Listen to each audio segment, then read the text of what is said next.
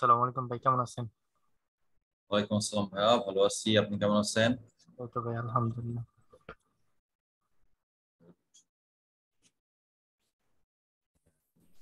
আসসালামু আলাইকুম ভাইয়া, আসসালাম ভাইয়া। কেমন আছেন আপনি? এই তো ভাই ভাইয়া ভালো আছি। আচ্ছা, কিছু মনে না করলে আমি কি একটা প্রজেক্ট শেয়ার করতে পারি? ওই যে বলছিলেন না পেজিনেশনের জন্য করতে, ওই যে একটা ভিডিও থেকে ওটা কিন্তু করছি ভাই। আর নাহলে কি হয়েছে না হয়েছে গ্রেট। কিছু কইতে তো পারবো না। স্ক্রিন কি শেয়ার শিওর দিতে পারবো? শিওর শিওর দান, আমি স্ক্রিন শেয়ার অপশন এনেবল করে দিই। হ্যাঁ, আপনি এখন শেয়ার করতে হবে। হুম, হুম, তো রেকর্ড আসসালাম রিয়াকশন। উজ্জ্বল ভাই। ভাই শেয়ার অপশন কই গেল? পাইতাছি না তো। নিচেই আছে, এনেবল করে দিচ্ছি তো। না তো ভাই, এটা না তো।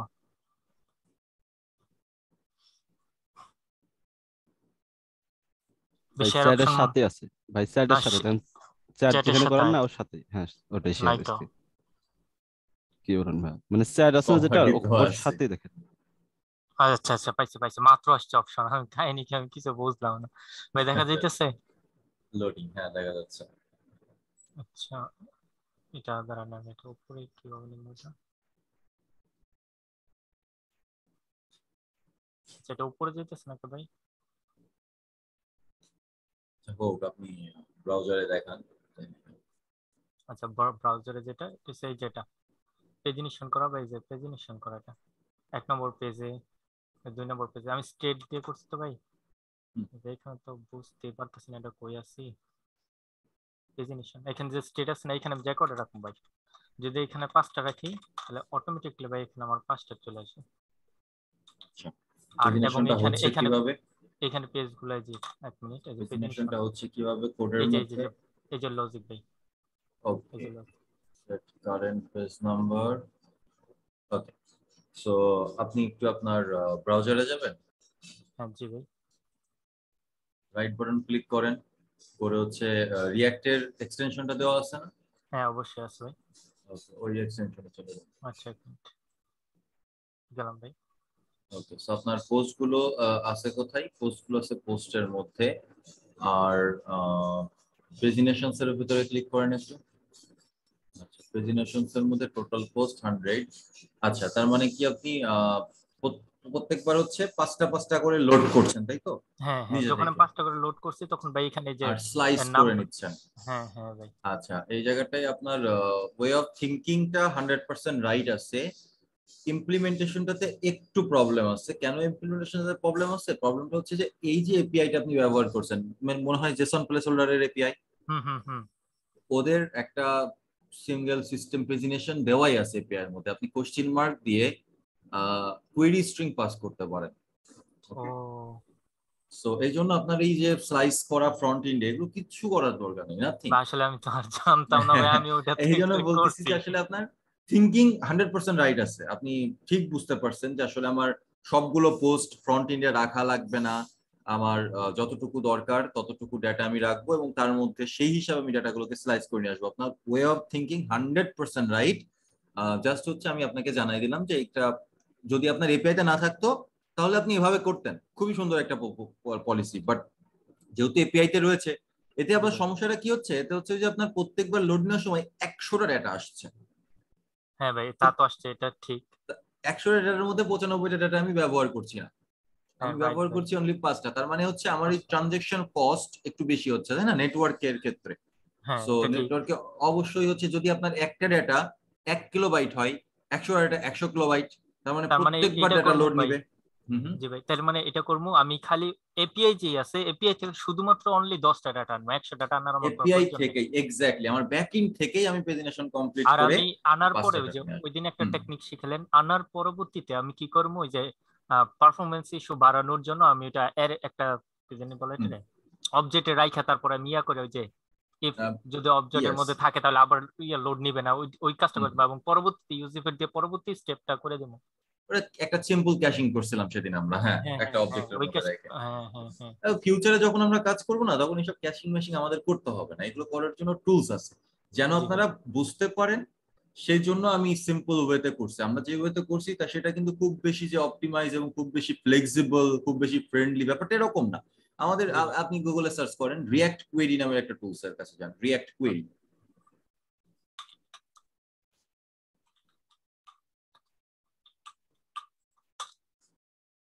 বর্তমানে রিয়াক্ট কোয়েরি হচ্ছে one of the best tool. Yes, এই ধরেন আপনার ডাটা সিনক্রোনাইজেশন বা ব্যাক এন্ড রিলেটেড যে কোনো কাজের জন্য ফার্স্টের দিকে সবাই হয়তো এই কোয়েরি শব্দটা দেখার কারণে মনে করে যে এটা গ্রাফকিউএল এর সাথে কাজ করে। ওয়েল, এটা গ্রাফকিউএল এর সাথে খুব ভালোভাবেই কাজ করে, কিন্তু রেস্ট এপিআই এর সাথেও কাজ করে। মানে সার্ভার সাইডের স্টেট এবং ফ্রন্ট এন্ডের স্টেট, দুইটা স্টেটের মাঝখানে সমন্বয় সৃষ্টিকারী কাজটা করে হচ্ছে এই টুলসটা। এটা নিয়ে আমাদের 2 থেকে 3টা ক্লাস ফিউচারে লাগবে। টু বি অনেস্ট, আমি এটার বস না, আমি এটার ব্যবহার জানি। আমার আসলে সেই সুযোগটা হয়নি খুব বেশি ডিপে যে এটা শেখার, বাট আমি যতটুকু কাজ করছি আমার কাছে খুব অ্যামেজিং লাগছে টুলসটা। এবং মোটামুটি অল্প একটু এই ঘাটলে পারে, এদের ডকুমেন্টেশন ঘাটলেই আপনার ইউজ করার মতো নলেজ হয়ে যাবে।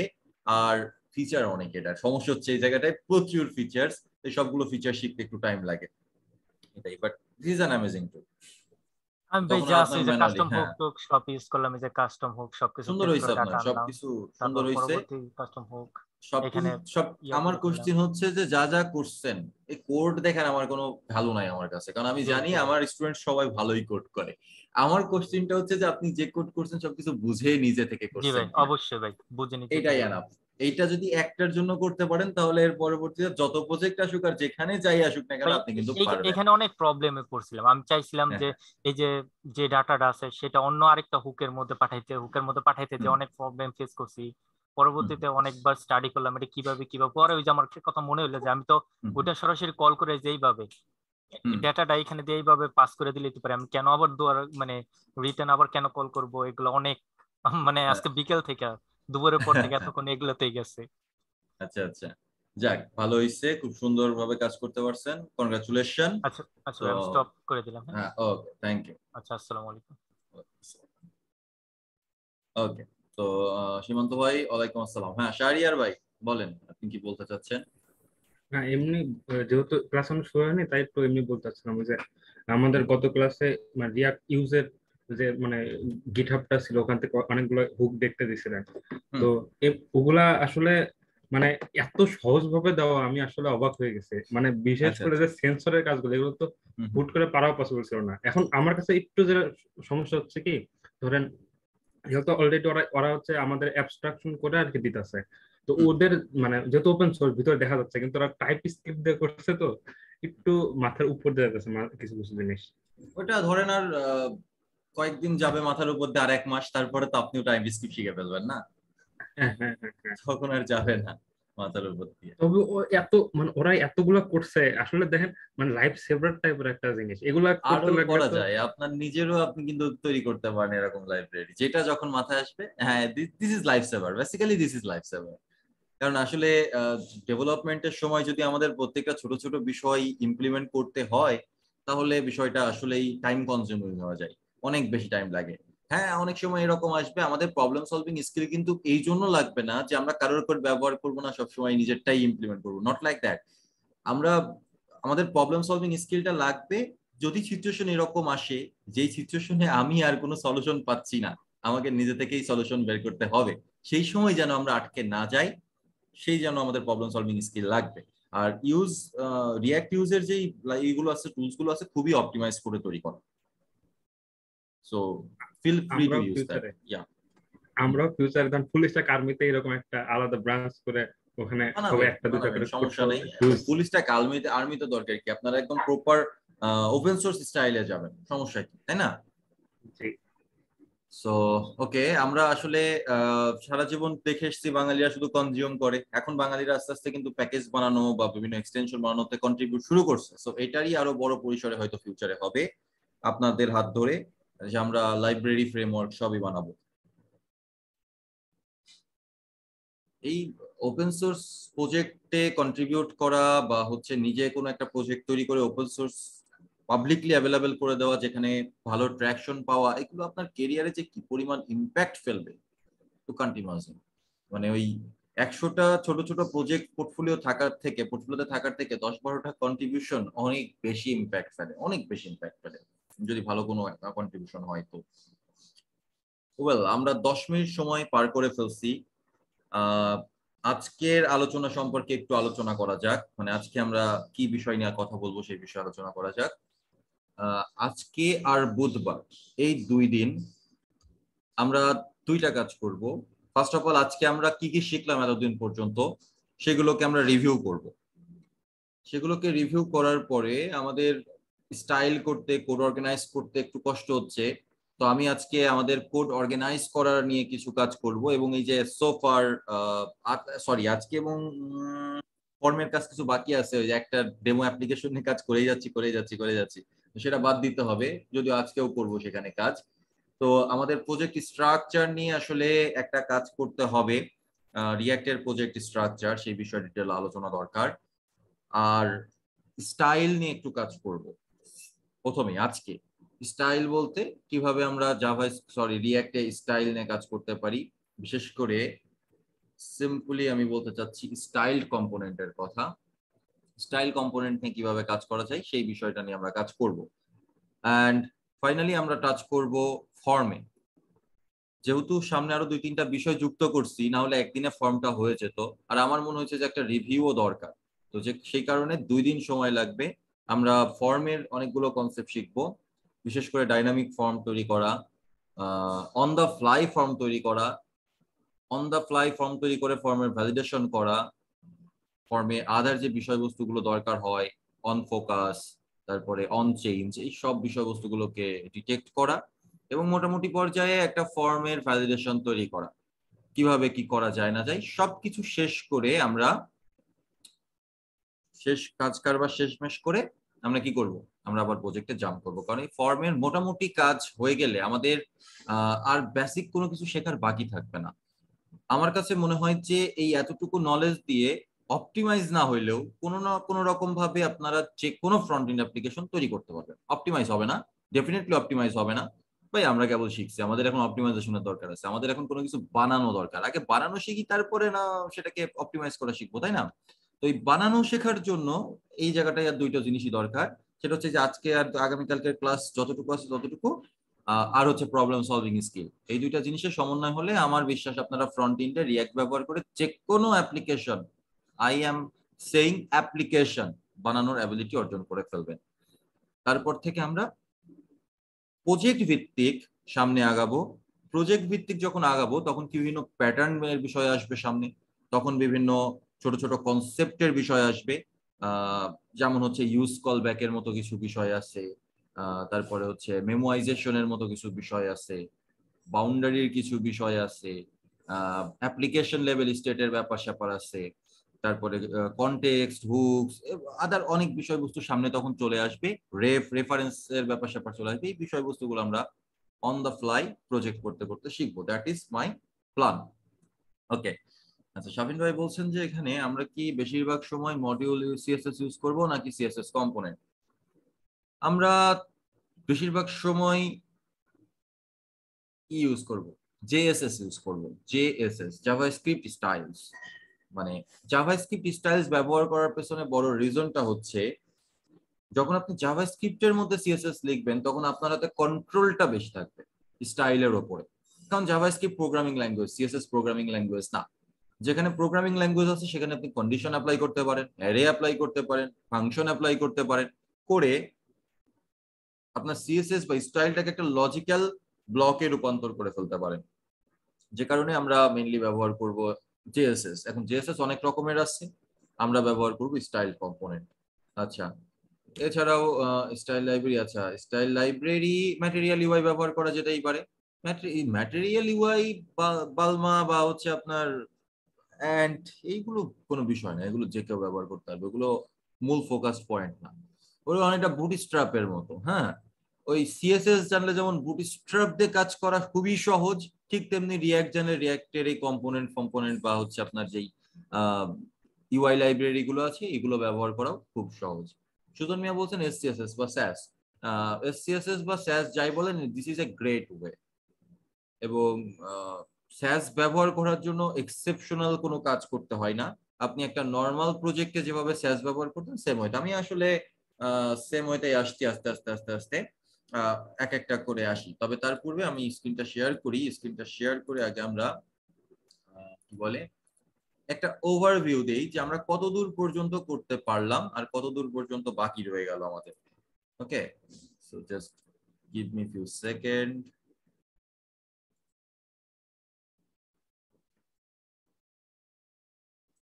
স্ক্রিন কি visible? G. Okay, thank you. হ্যাঁ ভাইয়া। reactjs.org মানুষজন তুলনামূলক কম। ওকে, ডক্স, ওকে, ক্রিয়েট নিউ। আচ্ছা, আমরা যদি মেইন কনসেপ্টের দিকে তাকাই, এখন কি আমরা হ্যালো ওয়ার্ল্ড অ্যাপ্লিকেশন বানাইতে পারবো যে কেউ? হাস্যকর, কিন্তু তারপরেও আচ্ছা, তারপরে আমাদের জেএসএক্স এ মোটামুটি কন্ডিশনাল রেন্ডারিং, লিস্ট রেন্ডারিং এগুলো তো পারি আমরা সবাই নাকি? আচ্ছা, তারপরে রেন্ডারিং এলিমেন্ট, যে কোনো কিছু রেন্ডার করতে আমরা পারি। ফাংশনাল কম্পোনেন্টে পারি, বাট ক্লাস বেস কম্পোনেন্টে পারি না এখনো। ওটা পরে, ওটা আপাতত দরকার নেই, পরে করব, মাস্ট করব। আচ্ছা, কম্পোনেন্টস এন্ড প্রপ সম্পর্কে আমাদের কি মোটামুটি একটা আইডিয়া হইছে? বুঝি তো আমরা কোথায় কম্পোনেন্ট দরকার আর কোথায় কম্পোনেন্ট দরকার না, কোথায় হচ্ছে প্রপস পাস করতে হবে, এগুলো আমরা তো বুঝি। আচ্ছা, আমরা যদি স্টেট আর লাইফ সাইকেলের কথা বলি, সরাসরি লাইফ সাইকেল আমাদের দরকার হচ্ছে না, কিন্তু আমরা স্টেট তো বুঝি অ্যাট লিস্ট। আচ্ছা, লাইফ সাইকেলের ব্যাপারটা আমাদের পুরোপুরি আসবে হচ্ছে যখন আমরা ক্লাস বেস কম্পোনেন্ট নিয়ে কাজ করব তখন। কিন্তু এই যে বেসিক লাইফ সাইকেল মেনটেন করার জন্য আমরা কিন্তু ব্যবহার করছি, হুকস ব্যবহার করছি, ইউজ ইফেক্ট হুক, সেটা কি আমরা বুঝি?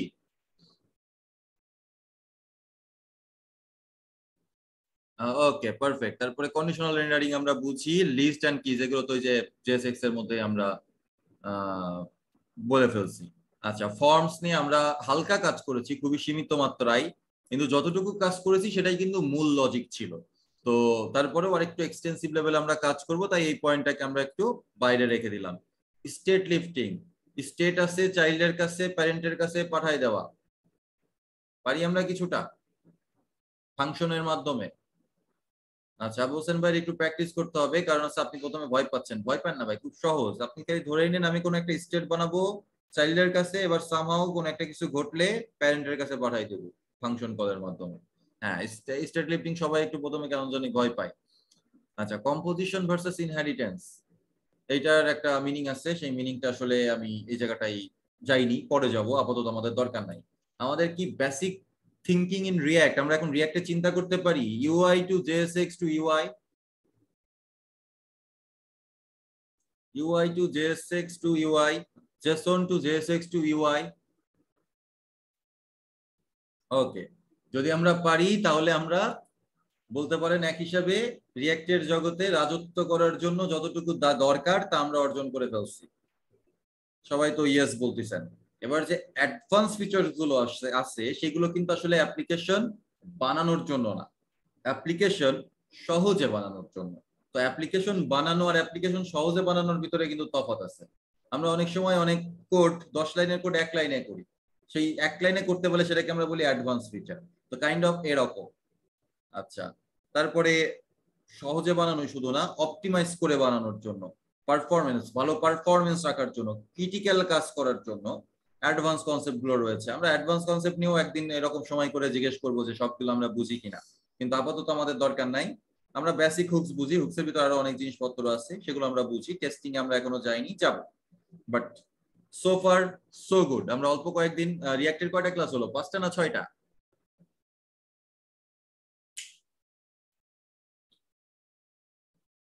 আচ্ছা, 5টা 6টা যা হইছে হইছে। তো এই কয়টা ক্লাসের মধ্যে আমরা রিঅ্যাক্টের অনেক কিছু কভার করে ফেলছি, আমাদের ফান্ডামেন্টাল বিষয় কমপ্লিট। তো আজকে আমরা আলোচনা করব স্টাইল নিয়ে। এখানে যদি আমরা তাকাই কোন একটা জায়গায়, আই গেস স্টাইল সম্পর্কে জানবো। এই যে না, এটা কোন স্টাইল, এই অ্যাডভান্স গাইডস এর বিষয়টা আমার কাছে খুব বিরক্ত লাগে। কেন জানেন?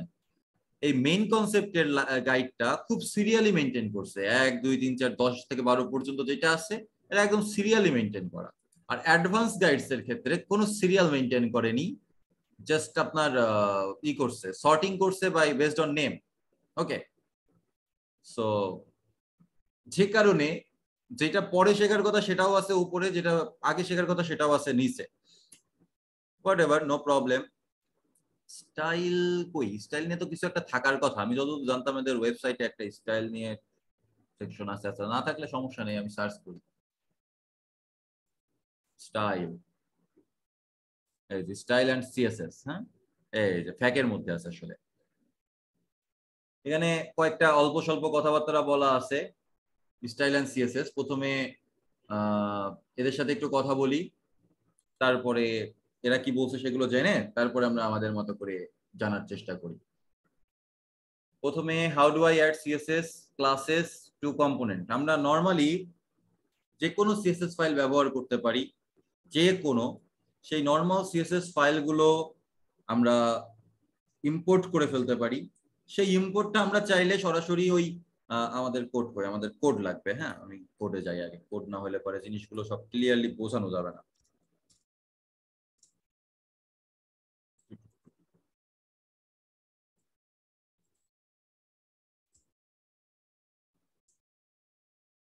cd documents codes me demo react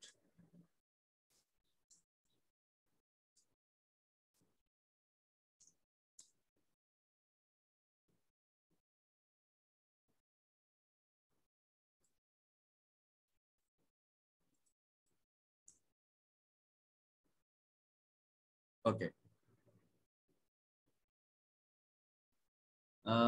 ভাইয়া আমি মনিটর চেঞ্জ করিনি, মনিটরটাই আছে, জাস্ট হচ্ছে করে দিছি, স্ক্রিন সাইজ চেঞ্জ করে দিছি, ছোট সাইজ করে দিছি। আচ্ছা, আমরা চাইলে কোনো একটা সিএসএস নিয়ে যে আমাদের এই ইন্ডেক্স ফাইলের মধ্যে লিংক ফিং করে দিয়ে সামহাউ সিএসএস লিংক করে দিলাম, আর আমাদের রিঅ্যাক্টের ভিতরে যে জেএসএক্স কোডগুলো লিখি তার মধ্যে বসে বসে ক্লাস নেম অ্যাপ্লাই করলাম, সেটাও পসিবল। সিম্পলি আমরা ক্লাস নেম লিখে দিব, জাস্ট ক্লাসের বদলে ক্লাস নেম। কারণ ক্লাস জাভাস্ক্রিপ্টের একটা কি বলা চলে কিওয়ার্ড, যেহেতু জেএসএক্স মানেও জাভাস্ক্রিপ্ট, তাই যদি ক্লাস থাকতো এর মধ্যে, ক্লাস লেখা থাকতো, তাহলে কি হতো, তাহলে হচ্ছে কনফ্লিক্ট হতে পারতো। তাই এগুলোকে আমরা বলছি ক্লাস নেম। তো আমরা যে কোনো ক্লাস নেম লিখে দিতে পারি। যদি আমার ব্রাউজার সেই সিএসএস ফাইলটাকে লোড করতে পারে, তাহলে সেই ক্লাস নেমটা আমরা, সেই ক্লাস নেমের মধ্যে যে স্টাইলটা লেখা রয়েছে সেই স্টাইলটা আমরা দেখতে পারবো। ওকে, নো প্রবলেম এট অল। আর যেহেতু জেএসএক্স এর মধ্যে আমরা ক্লাস নেম দিতে পারবো, তাই আমরা খুব সহজে কন্ডিশনালি ক্লাস নেম যুক্ত করতে পারবো। কন্ডিশনালি বা জাভাস্ক্রিপ্টের মাধ্যমে যা যা দরকার হয় সবকিছু করে আমরা ক্লাস নেম দিতে পারবো, নো প্রবলেম এট অল। আচ্ছা, can I use inline styles? Actually react আমাদেরকে মেইনলি সাপোর্ট করে ইনলাইন স্টাইল। ইনলাইন স্টাইলের সবচেয়ে বড় সমস্যাটা হচ্ছে একই জিনিস বারবার ডুপ্লিকেট হয় প্রত্যেকটা জায়গায়। যতবার মানে ধরেন আমি একটা লিস্টে একটা স্টাইল দিব, একটা এলআই এর মধ্যে একটা স্টাইল লিখে দিলাম, এই লিস্টটা ডাইনামিক্যালি রেন্ডার হলো 100টা, আমি লিখছিলাম একটাতে, কিন্তু ওই প্রত্যেকটা কথা কিন্তু 100টা এলিমেন্টের জন্য, প্রত্যেকটা স্টাইল কিন্তু আলাদা আলাদা ভাবে ক্রিয়েট হবে 100টা এলিমেন্টের জন্য, যেটা আসলে অপটিমাইজড হলো না, তাই না? আমার ব্রাউজারে এত ডেটা রেখে লাভ কি, যেটা আমি শেয়ার করে পারতাম। ক্যাসকেডিং তো আর হলো না। ক্যাসকেডিং স্টাইল শিটের কনসেপ্টটা কি? একটা জায়গা থাকবে, সেখান থেকে রেফারেন্স আকারে সবাই পাবে, এবং এত একই স্টাইল তো বারবার হওয়ার কথা না, ব্রাউজার সেভাবে কাজ করে না। বাট যদি আমরা ইনলাইন করি সেটা হবে না, এটা হচ্ছে সবকিছু সব থেকে ব্যাড। আচ্ছা, CSS classes are generally better for performance than inline styles. এটা কিন্তু বড় করে বলে দিছে যে আমরা যদি কোনো সমাধান না পাই, তাহলে আমাদের সিএসএস ক্লাস ব্যবহার করে করতে বলা হচ্ছে, কারণ সেটা বেটার পারফরমেন্স দিবে। আচ্ছা, আমরা ওই যে জেএসএস এর কথা বলছিলাম, জাভাস্ক্রিপ্ট স্টাইলস, বা গুগলে একটু সার্চ করি জেএসএস। এটার আরেকটা নাম হচ্ছে সিএসএস ইন জেএস। ওকে, এটার বিভিন্ন উপায় আছে, বিভিন্ন ইমপ্লিমেন্টেশন আছে। দিস ইজ আ থিওরি, আপনি চাইলে এটা ইমপ্লিমেন্ট করতে পারেন, বাট জেএসএস এর কনসেপ্টটা হচ্ছে সিম্পলি জাভাস্ক্রিপ্ট স্টাইলস, বা সহজ কথায় সিএসএস ইন জেএস। মানে আমরা সিএসএস ই লিখবো, কিন্তু সিএসএস এ না লিখে জেএস এ লিখবো। CSS in JS refers to a pattern where CSS is composed using JavaScript instead of defined in external files. Other CSS file define না করে আমরা JavaScript এর মধ্যে CSS লিখবো বা স্টাইল লিখবো, সেটাই হচ্ছে CSS in JS। ওকে, এটা আমরা দেখবো। এখানে বলছে note that this functionality is not a part of react, এটা রিঅ্যাক্ট এর কোনো পার্ট না, but provided by third party libraries. React does not have an option allow how styles are defined. React এ কোনো অপশনই নাই। আমি ফার্স্টেই বলে আসছি ভাই, React একটা DOM library, it's not a framework. এর অপশনই নাই স্টাইল কেমনে মেইনটেইন করা হবে। But if in doubt, a good starting point is define your style in a separate CSS file. যদি আপনি কনফিউশনে থাকেন তাহলে বলছে এটা করার জন্য এবং ক্লাস নেম ব্যবহার করার জন্য। Can I do animations in React? Definitely আমরা অ্যানিমেশন করতে পারি, এবং অ্যানিমেশন করার জন্য অনেক মজার মজার কিছু টুলস রয়েছে, like React Transition Group, Framer Motion and React Spring. আমি React Motionটা কখনো দেখিনি, বাট লেটস এটা দেখার মজার নাই এটাতে। আচ্ছা, Framer Motion জাস্ট অসাম এবং React Spring ও জাস্ট অসাম। জাস্ট এই Framer Motionটা কিন্তু Framer নামের একটা টুলস আছে, UI UX টুলস, তাদের তৈরি করা। ওকে, আর Framer টুলস দিয়ে আপনি যখন UI UX তৈরি করবেন, তারা কিন্তু React কম্পোনেন্টের কোডটাও আপনাকে দিয়ে দিবে। সো এটা একটা মজার টুলস, বাট নট 100% ইউজেবল, অতটাও ভালো না।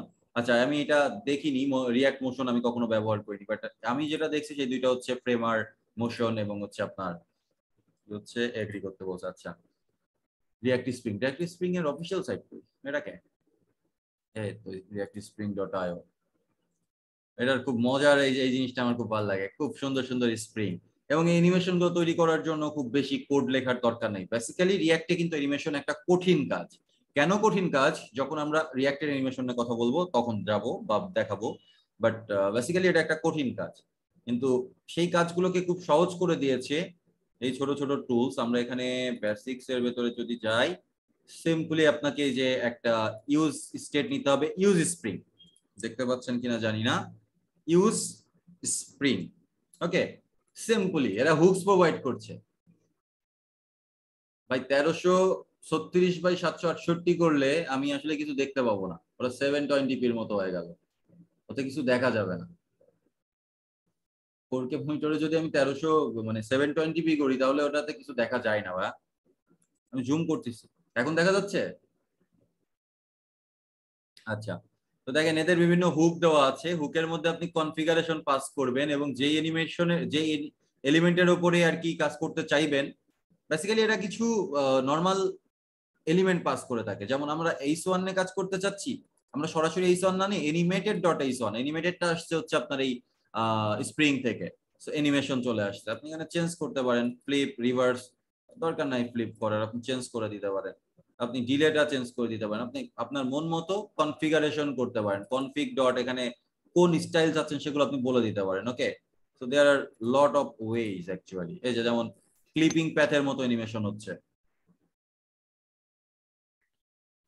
ভাই আমি এটা দেখছি, ওই যারা ভালো সিএসএস বুঝে তারা এইটা খুব, তাদের জন্য খুব সহজ আমি মনে করি এটা।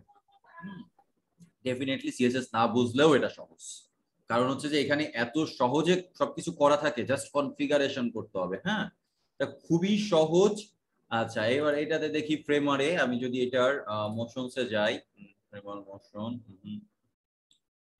এই যে যেমন হচ্ছে এখানে কিছু কিছু কোড দেওয়া আছে। হ্যাঁ, যেমন এই যে আপনার ক্লিক করলেন, পপ হয়ে উঠে আসলো। হ্যাঁ, এই যে আসলো আবার বের হয়ে চলে গেল। এই কাজগুলো করার জন্য কিন্তু এক্সট্রা কিচ্ছু করতে হচ্ছে না, জাস্ট এদের এই যে motion.d, motion.h5, motion animation presence, animate presence নামক একটা কম্পোনেন্ট এরা প্রোভাইড করে দিচ্ছে, সেই কম্পোনেন্টের মধ্যে আপনি কাজ করলে কাজ হয়ে যাবে। So this are amazing tools. ওকে, এগুলো আমরা পরে দেখবো। এই যে বলটা নিয়ে আমি যা খুশি তাই করতে পারছি, কি হচ্ছে on drag start, on drag stop, কি হচ্ছে সবকিছু কিন্তু এখানে রয়েছে সুন্দরভাবে। ফ্রেমারে আসলে কিভাবে কাজ করবে তাদের একটু মার্কেটিং করে নিছে। যাই হোক, এটার অ্যানিমেশন কি হবে না হবে, এই যে এটার কোডটা কতটুকু হবে আপনাকে দিয়ে দিচ্ছে, জাস্ট সহজ। এই যে এটা কি অ্যাকচুয়ালি, আচ্ছা অ্যানিমেশনে ক্লিক করতে হবে, এই অ্যানিমেশনটার জন্য আমার কি কোড করতে হবে আমাকে এখানে দিয়ে দেওয়া আছে। অ্যামেজিং না? গেস্টারের জন্য আচ্ছা, এখানে হোভার করলেই কাজ হচ্ছে, ক্লিক করলে সার্কেল হয়ে যাচ্ছে, আর আদারওয়াইজ একটা রেক্টেঙ্গেল থাকছে। নাইস। ওকে, তো এইগুলো আসলে এখন আমাদের মুখ্য বিষয় না, আমি জাস্ট বললাম। এখন রিঅ্যাক্টে কাজ করার, রিঅ্যাক্টে যদি স্টাইল নিয়ে কাজ করতে চাই, তাহলে সবচাইতে বেস্ট উপায় আমার মতে পার্সোনালি, অ্যাকচুয়ালি দুনিয়ার বেস্ট উপায় হচ্ছে স্যাস ইউজ করা। কারণ স্যাস কি, স্যাস এসছেই ভাই দুনিয়ার স্টাইলটাকে সহজ করার জন্য, সেটা রিঅ্যাক্ট হোক বা অন্য কোনো জায়গা হোক। বাট যখন আমি রিঅ্যাক্টে স্পেসিফিক্যালি কাজ করার কথা বলবো, তখন আমি কোনো না কোনো সিএসএস ইন জেএস চুজ করার কথাই বলবো। যদি আপনি খুব বেশি সিএসএস স্যাস এক্সপার্ট হন, আপনি স্যাস নিয়ে যাইতে পারেন, no problem at all. But in my case আমি ওই মিডিয়াম রেঞ্জে আছি। হ্যাঁ, আমি কাজ চালাই নিতে পারি, ভালো মতোই কোড করতে পারি, কিন্তু ওই যে ফ্রিডম যেটা জাভাস্ক্রিপ্ট আমাকে দিবে, সেই ফ্রিডম তো স্যাস আমাকে দিবে না, বা আমি সারাদিন ওই পরিমাণ স্যাস নিয়ে পড়ে থাকি না। তাই আমার কাছে স্যাসের থেকে কেন জানি ভাল লাগে হচ্ছে আপনার জিএসএস সিএসএস, বা হচ্ছে আমি স্পেসিফিক ভাবে যদি বলি স্টাইলড কম্পোনেন্টস। ওকে, ইমোশনস আছে, ইমোশনস রিঅ্যাক্ট, ওকে, ইমোশন.ssx। সো এরকম বিভিন্ন কিছু আছে যেখান থেকে আপনি আসলে সেম কাজটা করতে পারবেন। বাট ইমোশনের স্টাইলটা আমার খুব একটা পছন্দ হয় না, কিন্তু আনফরচুনেটলি যদি আপনি ম্যাটেরিয়াল ইউআইতে যাইতে চান, তখন আপনি বেশিরভাগ ক্ষেত্রেই ব্যবহার করবেন ইমোশনের স্টাইলটা। আবার যদি আর কি আপনি ডেফিনেটলি ম্যাটেরিয়াল ইউআইতে স্টাইল কম্পোনেন্টও কনফিগার করে নেওয়া যায়। ভাই পোস্ট সিএসএস তো জেএসএস ইন সিএসএস না, আর স্যাসের মতো বোধহয় যত সম্ভব পোস্ট সিএসএস। পোস্ট সিএসএস আমি কোনোদিনও কাজ করিনি, স্যাস লেস পোস্ট সিএসএস বোধহয় same. Tool for transforming CSS, আচ্ছা আমি এটা ইউজ করিনি, সো এই বিষয়ে আমি মতামত দিতে পারবো না। ওকে, যেটা ইউজ করিনি সেটা সম্পর্কে ভালো বা খারাপ কোনোটাই মন্তব্য করাটা ঠিক না। আচ্ছা,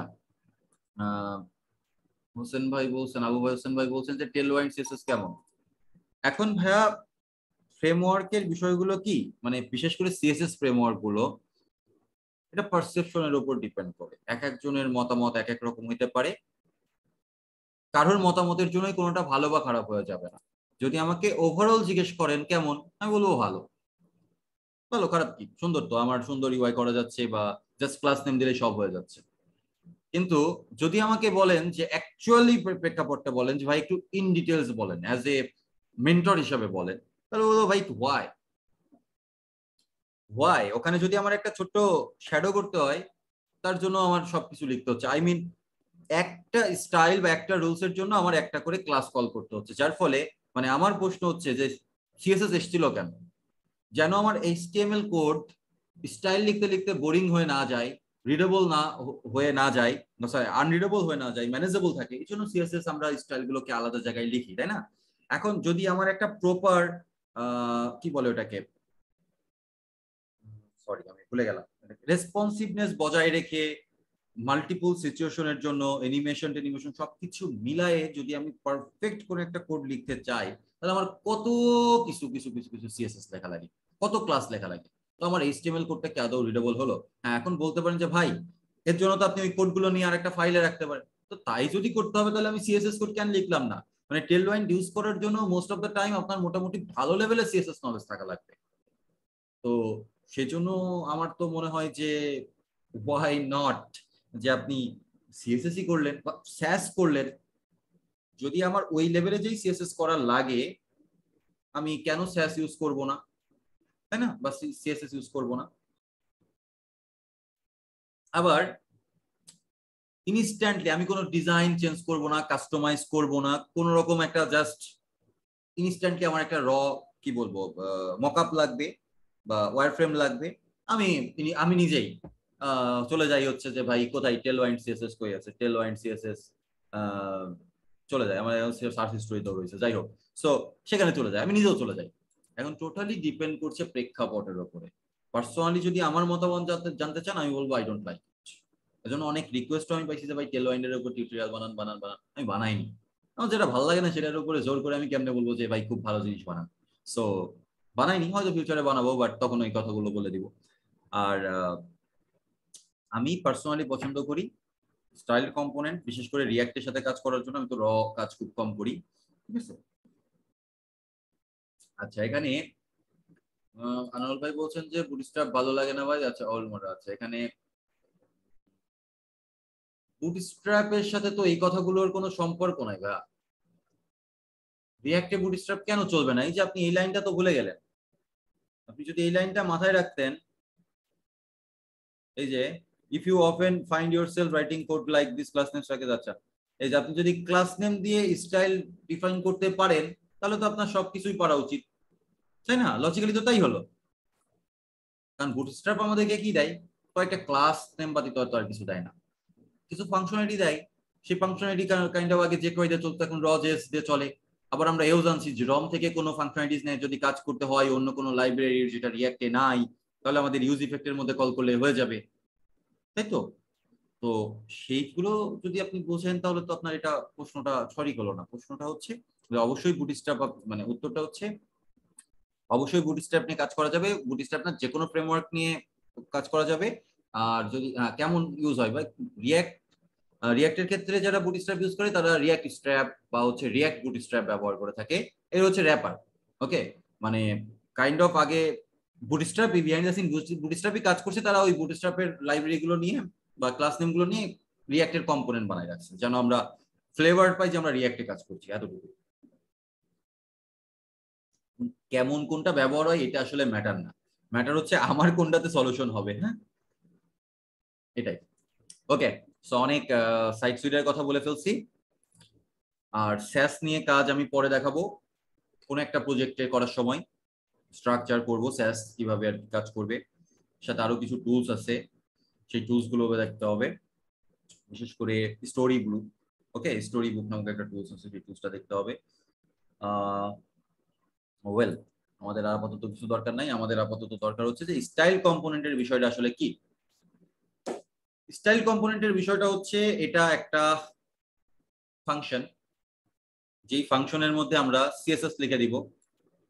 এই দেখেন এখানে টেমপ্লেট স্ট্রিং লেখা রয়েছে। হ্যাঁ, এই টেমপ্লেট স্ট্রিং এর ব্যবহার করে আমরা আসলে সিএসএস টা লিখে দিব। এবং মজার বিষয় হচ্ছে, যেহেতু টেমপ্লেট স্ট্রিং, এর মধ্যে আমরা চাইলে যে কোনো জাভাস্ক্রিপ্ট কোড লিখতে পারবো। কোনো একটা প্রপার্টি থাকবে কি থাকবে না সেগুলো আমরা ডাইনামিক ভাবে চিন্তা করতে পারবো, ডিসিশন নিতে পারবো। কোনো একটা প্রপার্টির ভ্যালু কি হবে না হবে সেগুলো আমরা মজা করে কন্ডিশনের উপর রেন্ডার করতে পারবো। আমরা ইনহেরিটেন্স করতে পারবো। লাইক আমাদের একটা বেস বাটন আছে, সেই বাটনের উপর ভিত্তি করে 5টা ডিফারেন্ট টাইপের বাটন দরকার। প্রত্যেক জায়গায় সেম কোড লেখার আমার দরকার নাই। আমরা বেস বা বাটনকে ইনহেরিট করতে পারবো।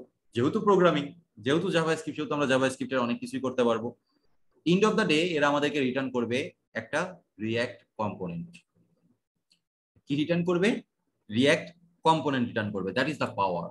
ওকে, আচ্ছা, সো এদের ফিচার টিচার্স কই আছে একটু দেখি। নিচের দিকে গেটিং স্টার্টেড এর কথা বলছে, আরো কত কথা বলছে। ইওর ফার্স্ট স্টাইল কম্পোনেন্ট, অনেক কথাবার্তা বলছে। আমি আসলে ফিচার্স দেখতে চাচ্ছিলাম, ফিচার্স গুলো কই? ডকুমেন্টেশনে না গেলে হবে না বোধহয়। আচ্ছা,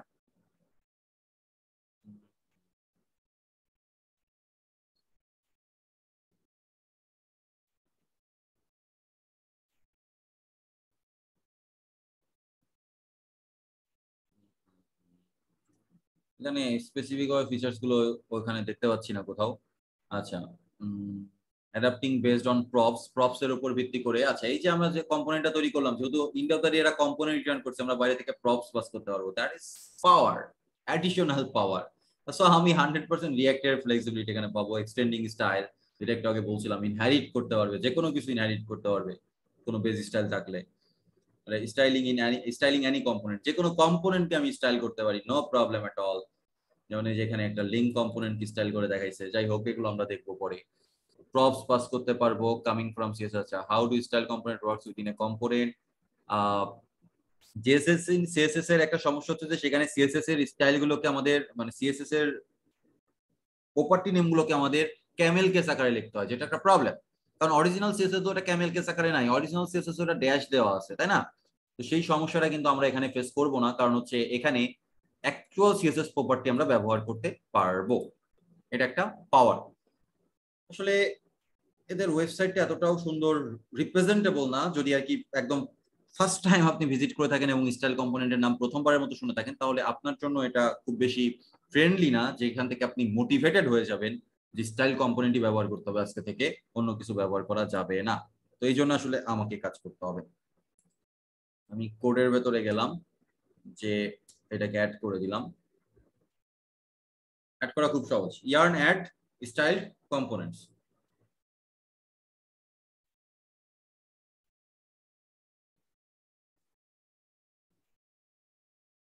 ওকে, ডান। yarn dev, এটাও রান করে দেই। It is working. Yes, it is working. Okay, no problem. এখন আমার কোডটার একটু ফরম্যাট করে ফেলি, কারণ আমরা তো সেই আদিকালের একটা কোড নিয়েই পড়ে আসি, এবং এই একটা কোড নিয়ে থাকলেই আমাদের চলবে, যেটা এত টেনশন করতে হবে না আপাতত।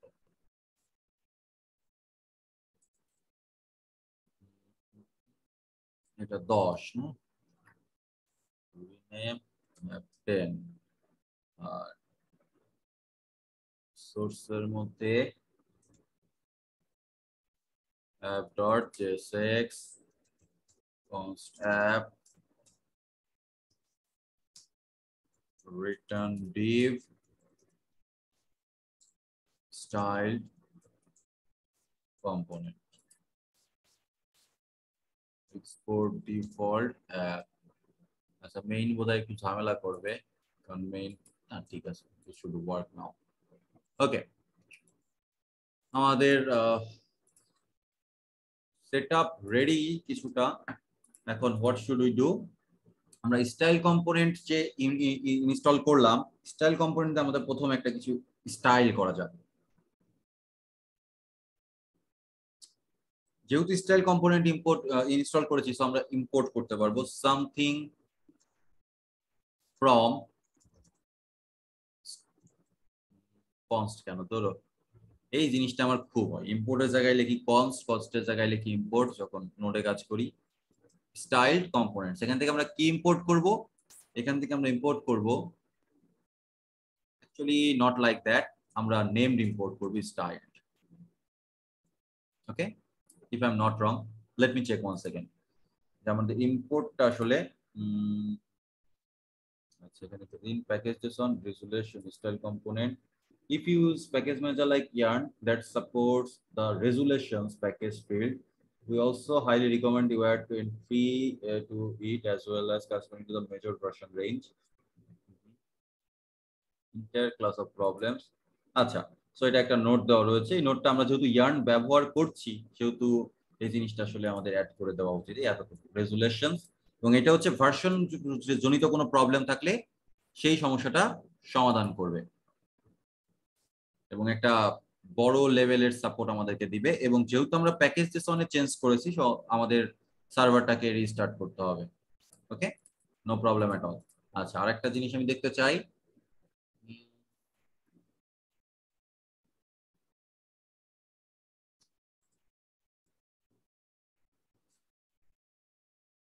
আচ্ছা আমরা স্টাইলড ইম্পোর্ট করব, ইম্পোর্ট বুঝতে পারছি না। আচ্ছা, আমি যেভাবে করছি সেটাই, বাট জাস্ট বিং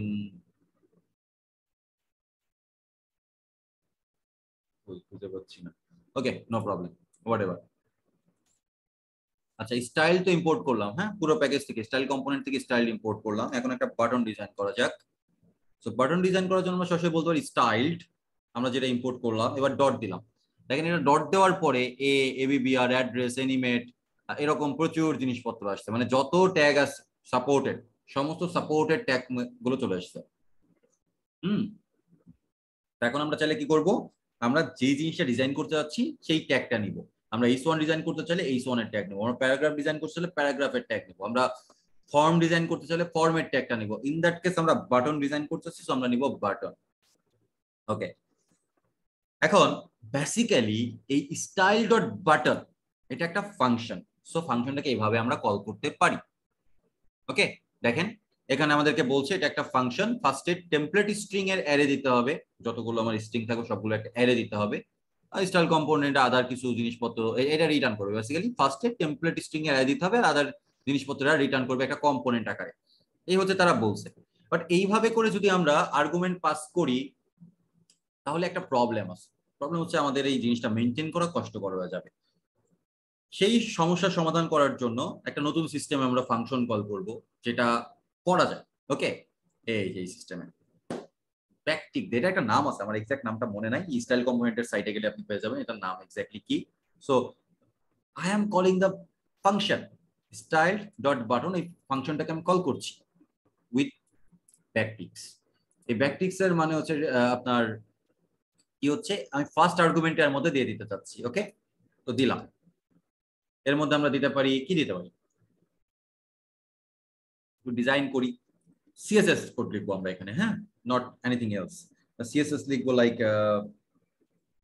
বললাম যে বর্ডার, না আমি কোনো বর্ডার চাচ্ছি না, যেভাবে আপনি সেমিকোলন দেন সিএসএস সেটাও দিবেন। আচ্ছা, তারপরে আপনি চাইলেন যে আউটলাইন, না আপনি চাইলেন যে ব্যাকগ্রাউন্ড ব্ল্যাক। ওকে, ব্যাকগ্রাউন্ড ব্ল্যাক। আপনি চাইলেন যে কালার হোয়াইট। আপনি চাইলেন যে ফন্ট সাইজ 0.9 রেম। আপনি চাইলেন যে টেক্সট ট্রান্সফর্ম আপার কেস। আপনি চাইলেন যে কি বলে লেটার স্পেসিং 1 পিক্সেল বা 2 পিক্সেল, আপনার যতটুকু ভালো লাগে। আচ্ছা, আপনি চাইলেন যে একটা প্যাডিং আসবে, প্যাডিং বললাম যে 0.5 রেম 1 রেম, আরো বেশি হতে পারে, নো প্রবলেম। এই তো, এই হচ্ছে আমাদের বাটন। এখন এই যে এই ফাংশন কলের মাধ্যমে আমাদের যে বাটনটা তৈরি হলো, সেই বাটনটাকে আমাদের স্টোর করতে হবে কোথাও। স্টোর করলাম এই জায়গাটায়, মাথায় রাখবেন যে ফাংশন কলটা রিটার্ন করছে একটা কম্পোনেন্ট, তাই কম্পোনেন্টের নাম যেহেতু সবসময় ক্যাপিটাল হইতে হয়, আমাদের কম্পোনেন্টের বা ভ্যারিয়েবলটার নেমও সবসময় ক্যাপিটাল হইতে হবে। বেস বাটন, আমি নাম দিলাম এটা বেস বাটন। ওকে, এটা কম্পোনেন্ট, তাই আমি নর্মালি এইভাবে কল করতে পারি বেস বাটন। যেহেতু এর চাইল্ড মানে এর মাঝখানে কিছু একটা থাকবে, একটা বাটনের তো মাঝখানেই আমরা লিখি না, তো আমি বললাম যে আই অ্যাম এ বাটন। দেখেন এখানে বাটনটা তৈরি হয়েছে। এখানে বলতে পারি যে আপনার কি বলে কার্সর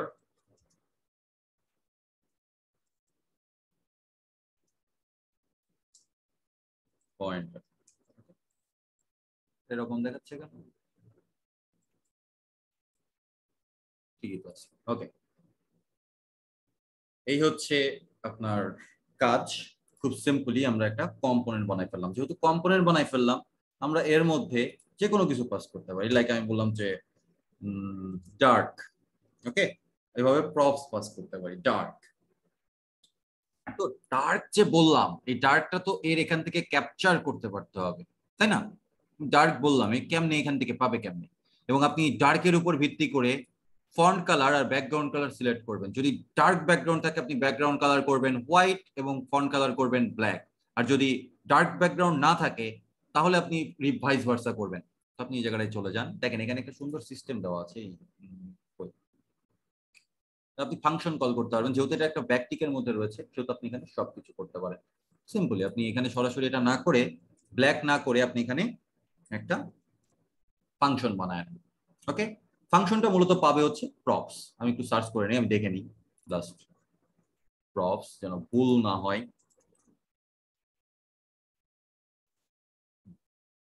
এক্স্যাক্টলি, সো আমি এখানে প্রপস নিলাম। প্রপস একটা এখানে আমার অ্যারো ফাংশন, এই প্রপার্টিটার ভ্যালু কি হবে সেটা আমি প্রপস এর উপর নির্ভর করে দিব, এবং এটা মূলত একটা অ্যারো ফাংশন আমাকে এখানে লিখতে হবে। যেহেতু ব্যাকটিকের মধ্যে লিখছি স্ট্রিং এর মধ্যে, তাই আমাদের স্ট্রিং টেমপ্লেট লিটারালটা ব্যবহার করতে হবে, এবং এর মধ্যে আমরা একটা অ্যারো ফাংশন দিব। আমরা এখানে চেক করব প্রপস ডট ডার্ক যদি থেকে থাকে তাহলে ব্যাকগ্রাউন্ড কালার হবে হোয়াইট। এখান থেকে কিন্তু আপনি নর্মাল হোয়াইট লিখতে পারবেন না, কারণ ইটস জাভাস্ক্রিপ্ট। Otherwise black. ঠিক একইভাবে এই কোডটাকে আমরা কপি করে পেস্ট করে দিই, জাস্ট এটা ভাইস ভার্সা হবে, অর্থাৎ ব্ল্যাক আর হোয়াইট। ওকে, সো এবার যদি আমরা এখানে যাই, আমরা দেখতে পাচ্ছি যে এখানে ডার্ক দেওয়া রয়েছে, তাই আমার বাটনটা একটু ডিফারেন্ট। আমরা যদি সরাসরি ব্ল্যাক ব্যবহার না করে আমরা এখানে কোনো হেক্স কোড ব্যবহার করতাম, ফর এক্সাম্পল 232323, আমরা ক্লিয়ারলি বুঝতে পারতাম। আর এখানে প্রপার হোয়াইট ব্যবহার না করে আমরা যদি ব্যবহার করতাম ডিডিডিডিডি এই টাইপের কিছু একটা, তাহলে আরো ক্লিয়ারলি বুঝতে পারার কথা আমাদের। তো বুঝি না। ও আচ্ছা, সরি, আমি ব্যাকগ্রাউন্ড কালার, হ্যাঁ উল্টো কাজ করে ফেলছি। আচ্ছা, হোয়াইটের এই জায়গাটা আসলে চেঞ্জ হবে, হোয়াইটের এই জায়গাটা চেঞ্জ হবে হচ্ছে আপনার ধরেন ডিডিডিডিডি এরকম।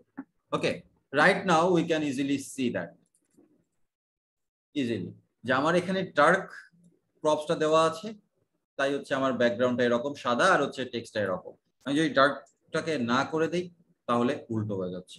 ডাইনামিক ভাবে আমি প্রপস পাস করার মাধ্যমে আমার সিএসএস এর বিহেভিয়ার চেঞ্জ করে ফেলতে পারছি। Isn't it amazing? আমি আবার এখানে বলতে পারি ডার্ক ইকুয়াল টু ট্রু, একই কথা। ডার্ক ইকুয়াল টু ফলস, যখন আমরা ট্রু ফলস পাস করি না, তখন আর আমাদের এই পুরো অংশটা পাস করতে হয় না, জাস্ট ওই প্রপস এর নেমটা দিলেই হয়, আর কিচ্ছু লাগবে না। That's it. সো এইগুলো আমাদের কাজে লাগবে ইউআই তৈরি করার জন্য। এখন এই কোডটাকে আমরা এই তো প্রপস এর মাধ্যমে চেঞ্জ করে ফেলতে পারি, অনেক কিছু বানাই ফেলতে পারি। হ্যাঁ, প্রপস এর মাধ্যমে অনেক কিছু চেঞ্জ করে ফেলতে পারি, অনেক চেঞ্জেস আনতে পারি এইভাবে।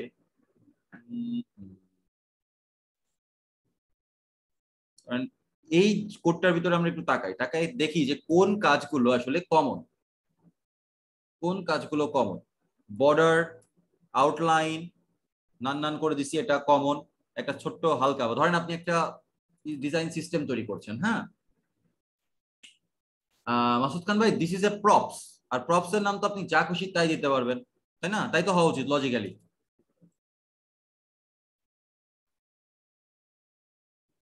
Hello, it could be anything. আচ্ছা, তো ধরেন আমরা একটু খুঁজে বের করার চেষ্টা করি এর মধ্যে কি কি জিনিস রয়েছে। আচ্ছা, একটা বর্ডার রেডিয়াসের কথা বলছিলাম, আগে ওটা দিয়ে নিই হালকা করে। আমরা একটা ধরে নেই যে একটা সিস্টেম বিল্ড করছি বা একটা ডিজাইন সিস্টেম বানাচ্ছি, তো এই সিস্টেম আমরা একটা লাইব্রেরি বানাবো আমাদের এবার। আচ্ছা, সো আমরা এই জায়গাটায়, ভাই এটা সিএসএস ফাইল না, ইউ আর থিংকিং ইট রং। এটা জাভাস্ক্রিপ্ট, 100% জাভাস্ক্রিপ্ট কোড এটা। সো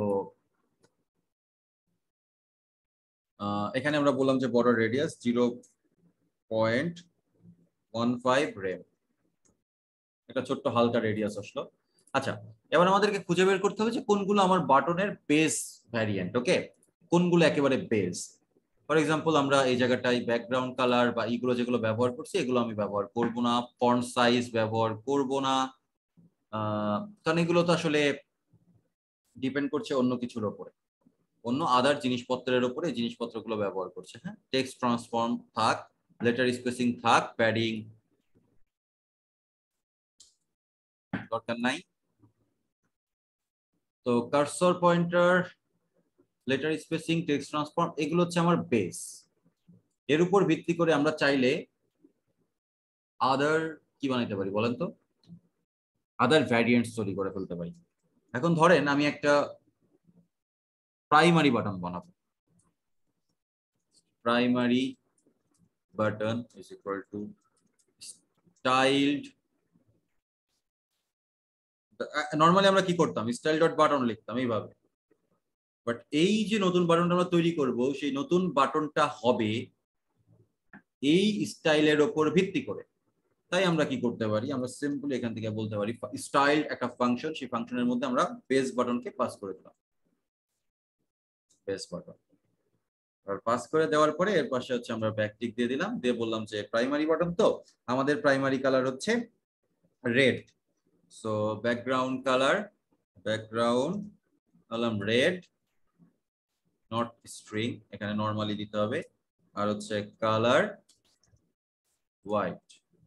ওকে, এতটুকু চেঞ্জেস আমরা আনলাম। ভ্যারিয়েন্ট না পরে কাজ করা যাবে, রাইট নাও এত কিছু দরকার নেই। প্রাইমারি বাটন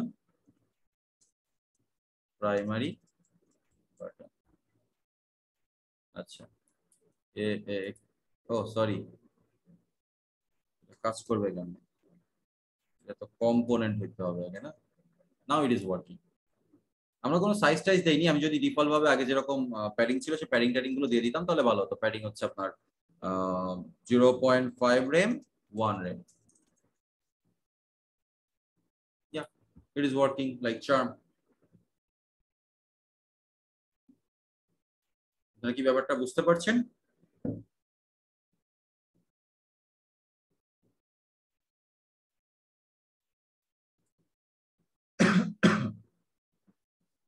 এটা নিয়ে কোনো কোশ্চেন কারোর?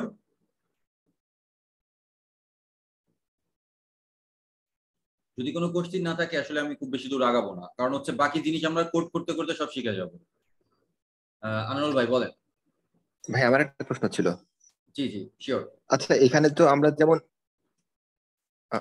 এখানে হচ্ছে আমরা যেমন হচ্ছে একটা বাটনের যেমন আমরা স্টাইল করলাম, একটা ভেরিয়েবলের মধ্যে দেখে কম্পোনেন্টের মতো করে স্টাইল করলাম, তাহলে আমার যখন বড় একটা কম্পোনেন্ট হবে সেখানে যখন অনেকগুলো আমার এলিমেন্ট থাকবে, দেখা যাচ্ছে বাটন লিস্ট ডিভ থাকছে, তখন তো এইভাবে প্রত্যেকটা যদি আমি আলাদা আলাদা কম্পোনেন্ট করে স্টাইল করতে যাই তাহলে তো আবার অনেক বড় হয়ে যাচ্ছে। তাহলে তো আমি এই স্টাইল গুলোতে এই পেজে রাখতে পারছি না, তাহলে আমি সেভাবে গুছায় রাখবো কিভাবে? তাহলে আমি প্রজেক্ট স্ট্রাকচারে আসতেছিলাম, একটু পরেই প্রজেক্ট স্ট্রাকচারে আসছিলাম আমি।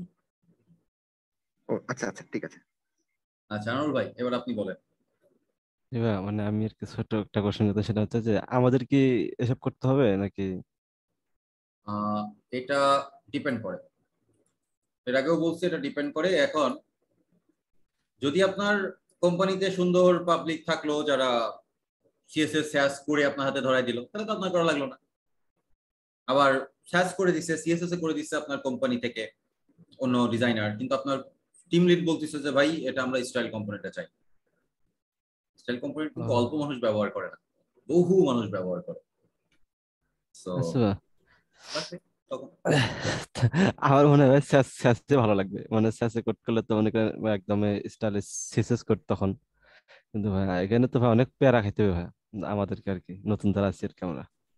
ভাই একটা কথা আমি বারবার বলি, সেই কথাটা হচ্ছে পৃথিবীতে কোনো টুলস কাউকে প্যারা দেওয়ার জন্য আসেনি। ইনিশিয়ালি মনে হতে পারে যেটা প্যারা দেওয়ার জন্য এসছে, এটা অবশ্যই স্যাসের আগে আসেনি, স্যাসের পরে এসছে, তাই না? জি ভাই। তো ইনিশিয়ালি মনে হইতেই পারে যেটা আপনাকে প্যারা দিচ্ছে, কিন্তু যখন আর কি আপনি বুঝে যাবেন যে কোথায় লজিক ব্যবহার করতে হয় আর লজিক ব্যবহার করার পাওয়ারটা কি, তখন আপনার কাছে আর ওটা প্যারা লাগবে না, তখন আপনার কাছে মনে হবে যে এটা ইম্পর্টেন্ট। ওকে, একজন প্রোগ্রামার সেই যে যত বেশি সময় কোডের মধ্যে থাকতে পারে। আমি যদি সিএসএস এ চলে যাই তখন কিন্তু আমার প্রোগ্রামিং ল্যাঙ্গুয়েজের থেকে হারায় গেলাম আমি। জি ভাই, সেখানে আমার মানে ভাই কন্ট্রোলটা খুব বেশি নাই। এই এখানে আবার ভেরিয়েন্ট ইউজ করার জন্য আবার অনেক কিছু করতে হচ্ছে, তো মানে আবার আরেকটা যদি ভেরিয়েন্ট নিতে হয় আবার আরেকটা কম্পোনেন্ট নিতে হচ্ছে, এই জন্য বললাম ভাইয়া। ওকে, কম্পোনেন্ট নিলে সমস্যা কি? যত বেশি কাজ করবেন বা যত বেশি স্পেসিফিক ভাবে কাজ করবেন তত তো আপনার সুবিধা না, মানে ইরোর হওয়ার চান্সটা কম। যদি ইরোর হয় তাহলে ওই স্পেসিফিক কোথায় ইরোর হচ্ছে সেটা ইজিলি ধরা যাবে। ইয়েস, আমরা প্রপস আকারে পাঠাইতে পারবো, যে কোনো কিছু পাঠাইতে পারবো। লাইক আমি সাইজের কথা যদি এখানে বলে দেই,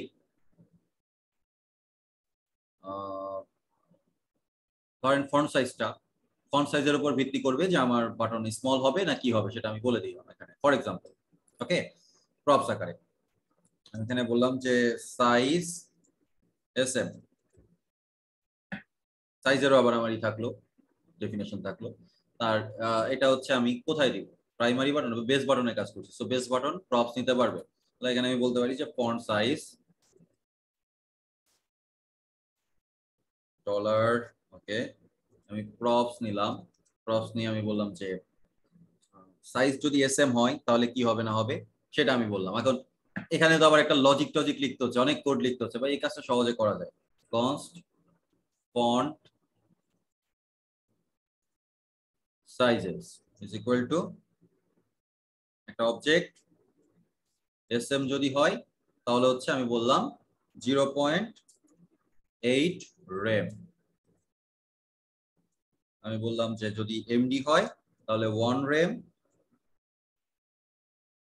যদি lg হয় তাহলে 1.2 rem। that is my sizes। Okay, theme. কারণ আমি এই জায়গাটা থেকে ইজিলি বলতে পারি এর নিজস্ব থিম ম্যানেজ করা যায়। এই সব কিছু যে আপনার এখানে করতে হবে বাট এরকম না, স্টাইল কম্পোনেন্টের নিজস্ব থিম ম্যানেজমেন্টের ওয়ে আছে।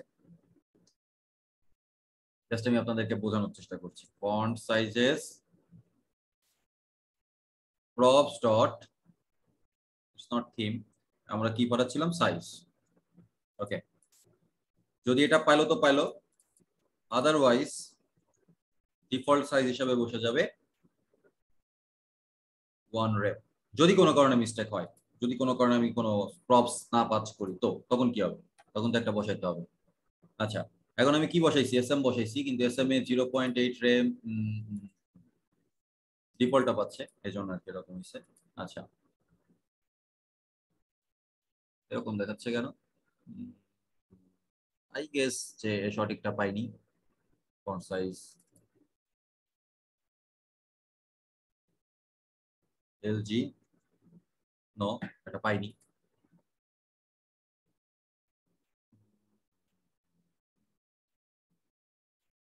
কেন পাচ্ছে না?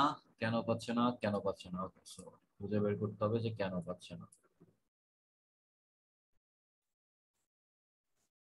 ও সরি, এইটার দিকে ফোকাস করে আছি, কিন্তু কাজ তো করবে এইটা, রেডটার দিকে আমি তাকাই আছি কেন?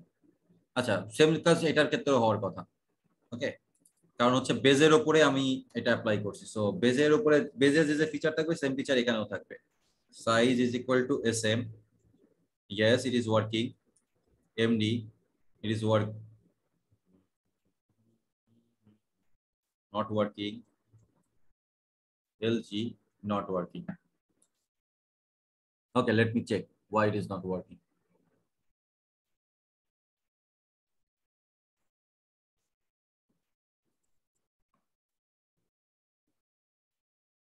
ফন্ট সাইজ যে ভেরিয়েবলটা ডিক্লেয়ার অবজেক্টে ডিক্লেয়ার করেছেন, তো কিগুলোকে স্ট্রিং আকারে দেন তো হয়ে যাবে। কিগুলাকে স্ট্রিং আকারে দেওয়ার তো দরকার নাই আমার এখানে। আমি এখানে স্ট্রিং আকারে দিলেও এটা আমি যখন সেভ করবো অটোমেটিক্যালি চেঞ্জ হয়ে যাবে।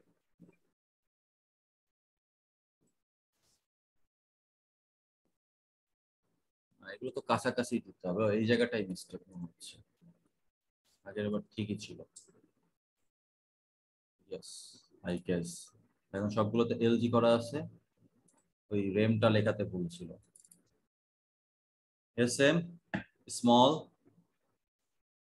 এমডি মিডিয়াম, এসএম স্মল, কোনো কিছু দিব না, এটা জায়গা আটকে যাবে। ওকে, বুঝতে পারছেন বিষয়টা? খুব বেশি জটিল কিছু না। নিজস্ব কোনো ভ্যারিয়েন্ট তৈরি করার সিস্টেম আছে কিনা আমি বলে গেছি, থাকার কথা। থিম ডট ভ্যারিয়েন্টস আছে, কিন্তু এমনি কোনো এক্সাম্পল না। সেম ওয়েতেই করছি, theme dot variants mode,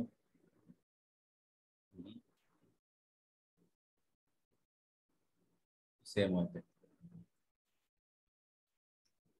prop types দিয়ে যেভাবে আমরা করি সেভাবেই করছে এক্স্যাক্টলি। একটা জাস্ট আলাদা ব্যাকগ্রাউন্ড কালার বানায় নিচ্ছে, তার মধ্যে আর কি সবকিছু করছে। ওকে, সো আমরা যেভাবে করছি সেম ওয়েতেই করছে, not too much different. But আমরা একটা অবজেক্ট নিয়ে করছি, আর আমরা থিম থেকে কোনো কিছু নেইনি, আমরা ডিফল্ট ভাবে সেট করে রাখছি। আমরা চাইলে থিম কাস্টমাইজ করতে পারি। যদি আমরা এখানে যদি যাই থিম, সার্চে ক্লিক করার পরে যদি কাজ না করে তাহলে তো মেজাজটা খারাপ হয়। গেটিং স্টার্টেড উইথ থিম, এই যে থিম ডিফাইন করার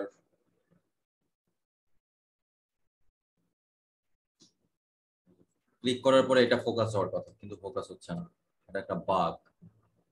function themes, not like that. You can also pass a function for the theme prop. Now theme prop, the theme prop এর কাছে যাইতে হবে আমার।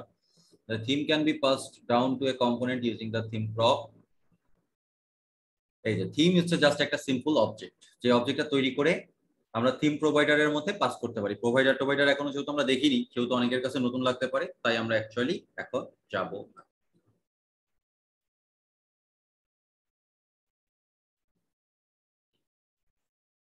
মাসুদ খান ভাই, সবই তো কাজ করার কথা, রাইডিংও কাজ করছে, সাইজও কাজ করছে এই মুহূর্তে।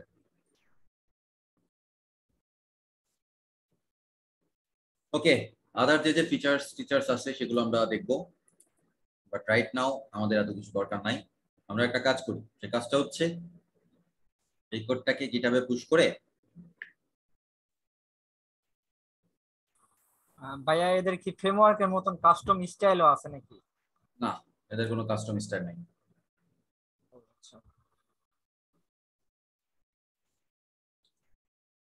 আমরা গিটে পুশ করে দিই।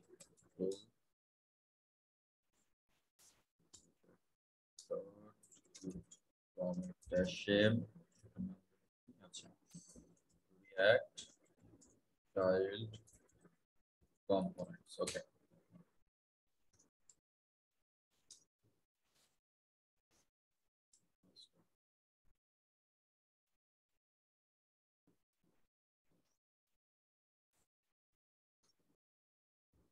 ওকে, আমরা অনেকদিন ধরে এক প্রজেক্টে কাজ করে যাচ্ছি, সো আমরা একটা নতুন প্রজেক্ট তৈরি করি। এটা দেন, এই প্রজেক্টের দরকার নাই আমাদের, বহু কাজ করছি এক প্রজেক্টের মধ্যে। আচ্ছা, সো বাইট বা বিট যাই বলেন, কেমনে প্রজেক্ট বানাতে হয় ভুলে গেছি আমি। So yarn create bit। ওকে, প্রজেক্ট নেম হচ্ছে এবার আমরা react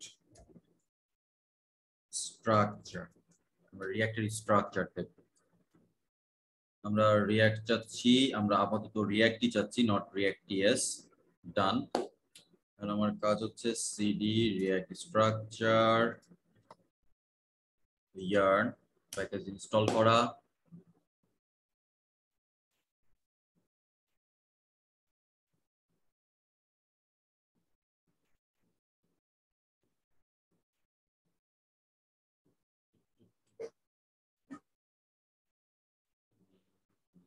Taking too much time.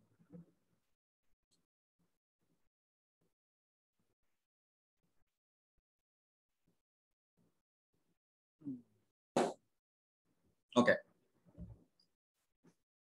এবার আমরা চলে যাই yarn dev nice application ready। oh, code open করিনি, VS কোড।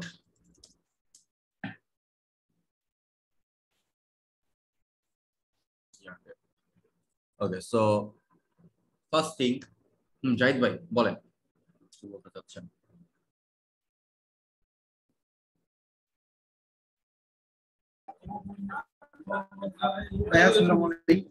ওয়ালাইকুম আসসালাম ভাইয়া। হ্যাঁ, যখন প্রজেক্ট করতে চাই তখন প্রজেক্ট নেমের পরে প্যাকেজ নেম নামে একটা অপশন আছে আমার এখানে। কি আছে আমি বুঝি, আমি আপনার কোশ্চেন ঠিকমতো বুঝিনি, আরেকবার একটু বলবেন?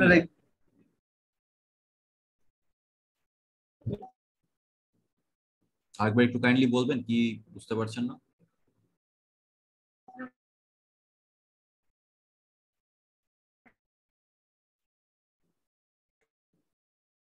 ওকে, আমি তার কথা ক্লিয়ারলি বুঝতে পারিনি, সে কারণে তার উত্তর প্রপারলি দিতে পারলাম না। জাহিদ ভাই, আপনি যদি লিখে দেন তাহলেও হবে, সমস্যা নেই। ওকে,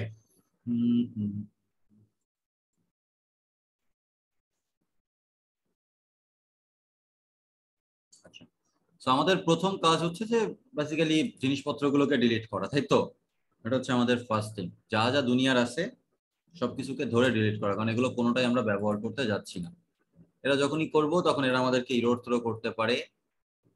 react dum client what ever. Streak মোডটাকে আমি বলছিলাম যে আপাতত আমরা স্ট্রিক মোডটা ব্যবহার করব না, যখন ফাইনালি রেন্ডার করব তখন হচ্ছে স্ট্রিক মোড ব্যবহার করব। আর এটা রিয়াক্ট 8 ইয়েস রিয়াক্ট 18 এর ওয়েতে রেন্ডার করছে, দ্যাটস ওকে, নো প্রবলেম। আমাদের ওটা নিয়ে 17 18 16 নেওয়া মাথা ব্যথা নাই এই মুহূর্তে। আমরা সোর্সের মধ্যে সবার প্রথমে একটা ডিরেক্টরি ক্রিয়েট করব, যেটা আমার স্টাইল। আপনাকে সেটা করতে হবে এমনটা না, আপনি চাইলে এই মেইনের সাথে সাথে একটা অ্যাপ ফাইল ক্রিয়েট করে ফেলতে পারেন, app.jsx। কিন্তু আমি কি করি, আমি একটু ডিফারেন্ট ভাবে কাজ করি। আমার কথা হচ্ছে যে এই মেইন এটা হচ্ছে আমার বুট ফাইল, তাই না, যেখান থেকে আমার অ্যাপ্লিকেশন লোড নিবে। তো আমি সেখানে আর কিছু রাখবো না, আমার সবকিছু কোনো না কোনো ডিরেক্টরির মধ্যে থাকবে। এখানে আমি অনেকগুলো ডিরেক্টরি ক্রিয়েট করি। ফার্স্ট অফ অল আমি অ্যাপ্লিকেশনের জন্য একটা ডিরেক্টরি ক্রিয়েট করি। এই অ্যাপ ডিরেক্টরির মধ্যে আমার যত রাউটিং আছে, আমার যত অ্যাপ্লিকেশন স্টেট আছে, সবকিছু আমি আসলে মেইনটেইন করি এই অ্যাপ ডিরেক্টরির মধ্যে। রাইট নাও আমার দরকার হচ্ছে একটা app file. So app.jsx const rfc, ওকে। আর এই স্টাইলের ফাংশন আসলে আমার পছন্দ না, so what I can do, const app is equal to export default। এখনো সেই আগের স্টাইলই রয়ে গেছে, হ্যাঁ, ওই শর্টকাট যে স্নিপেট, পাগল হয়ে গেছে। এখন কি আর স্টাইল চলে?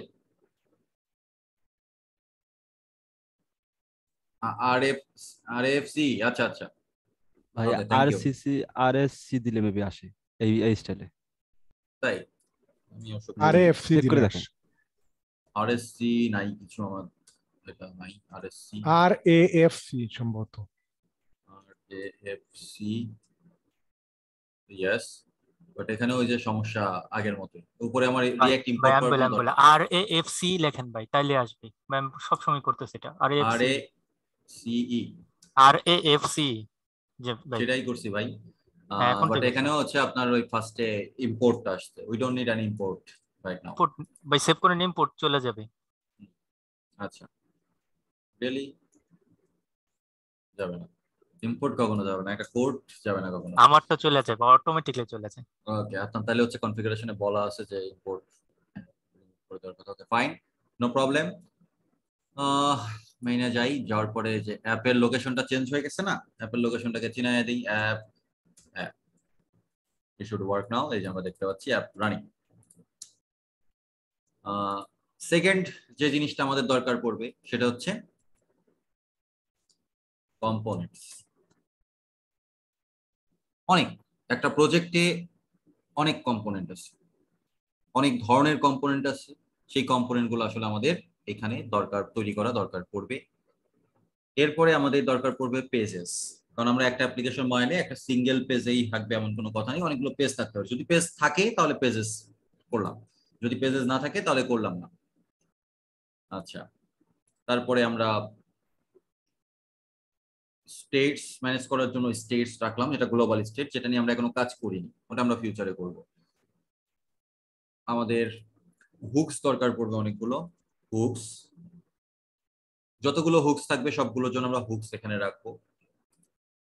আমাদের এপিআই নিয়ে কাজ করা দরকার হতে পারে, এপিআই কল, এপিআই এর সাথে কমিউনিকেট করা, সেই কাজগুলো এপিআই ডিরেক্টরির মধ্যে আমরা করতে পারি। আবার অন্য যে কোনো নাম দিয়েও করতে পারি, যেটা আমরা ইসের মধ্যেও করতে পারি, এটাকে কি বলে, হুকসের মধ্যেও করতে পারি, অনেক উপায় আছে। বাট আমি সাধারণত একটা ক্লাস বানাইনি যার মাধ্যমে আমরা এপিআই গুলো কল করবো না, করবো সিস্টেম করে ফেলি একটা, মানে সহজ কথাই হচ্ছে কোড ডুপ্লিকেশন যাতে না হয় সেই কাজটা আমি করে ফেলি। ওকে, বেসিক্যালি তো এই ফোল্ডার গুলোই দরকার হয়। আরেকটা ফোল্ডার দরকার হয়, সেটা হচ্ছে রাউটিং। যেহেতু অনেকগুলো পেজ থাকবে সেহেতু রাউটার্স দরকার হবে, অনেকগুলো রাউটার থাকবে, ফ্রন্ট ইন হ্যান ত্যান হাবি যাবে। আচ্ছা, এখানে আসে হচ্ছে কন্টেইনার। আবু হোসেন ভাই, কন্টেইনারের কনসেপ্ট আজ থেকে 2-3 বছর 4 বছর আগে খুব চলতো। যেই কম্পোনেন্ট গুলো মেইন অ্যাপের মতো মেইন কম্পোনেন্ট, পেজের রুট, সেগুলোকে বলা হতো container, but I don't like container. আমি কন্টেইনারের কাজগুলো করি পেজেস এর মধ্যে। ওকে, পেজেস নামটা পারফেক্ট, কারণ একটা পেজ সে নিজে কন্টেইন করবে এবং সে আদার কম্পোনেন্ট গুলোকে ধরে রাখবে। এই জন্য আমার কাছে মনে হয় যে এটা একটা পারফেক্ট থিং, পেজেস নামকরণটা। আপনি এটার নাম কন্টেইনার দিতে পারেন আপনি চাইলেই, but I do use pages. Same thing, আমার ইউটিলিটি টুলস লাগতে পারে, ইউটিলিটিস বা ইউটিলস। ওকে, যত ইউটিলিটি আছে সবগুলো ইউটিলিটি এখানে থাকবে। আর আরেকটা ডিরেক্টরি আমার লাগবে টেস্টিং করার জন্য, টেস্ট।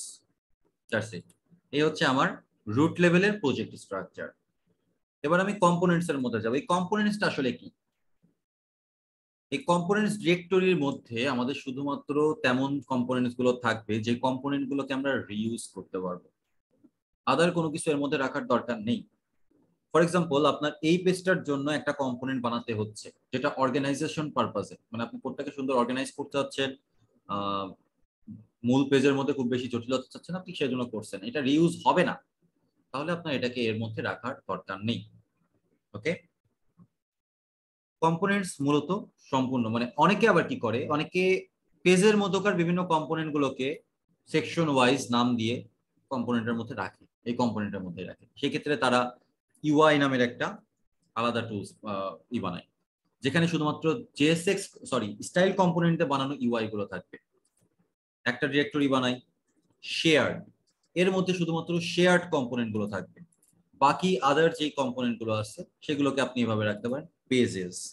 ওকে, বা হচ্ছে আপনি ধরলেন যে এটা হোম পেজের জন্য, তাহলে হোমের মধ্যে যে কম্পোনেন্ট গুলো আপনি বানাবেন সেগুলো এর মধ্যে রাখতে পারেন। ওকে, that is one kind of way.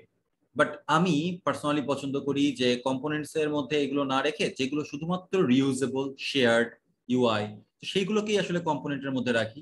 Both way is perfect.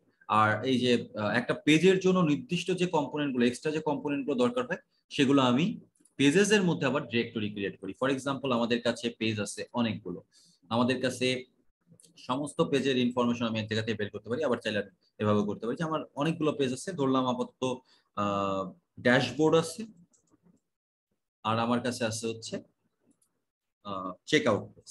এই দুইটা পেজ আমার দরকার আছে। হ্যাঁ, সো এই ড্যাশবোর্ড পেজের মধ্যে যে আবার আমি একটা ইন্ডেক্স ফাইল ক্রিয়েট করে ফেললাম, index.jsx।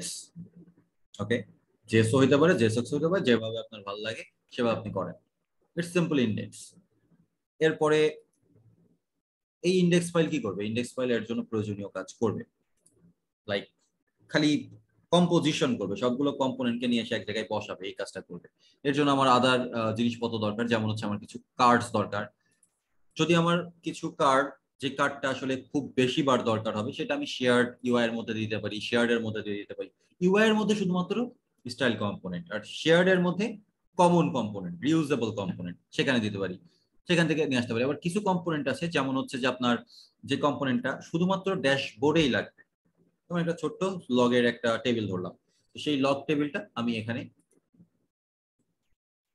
কম্পোনেন্টস দিয়ে এর মধ্যে রাখতে পারি,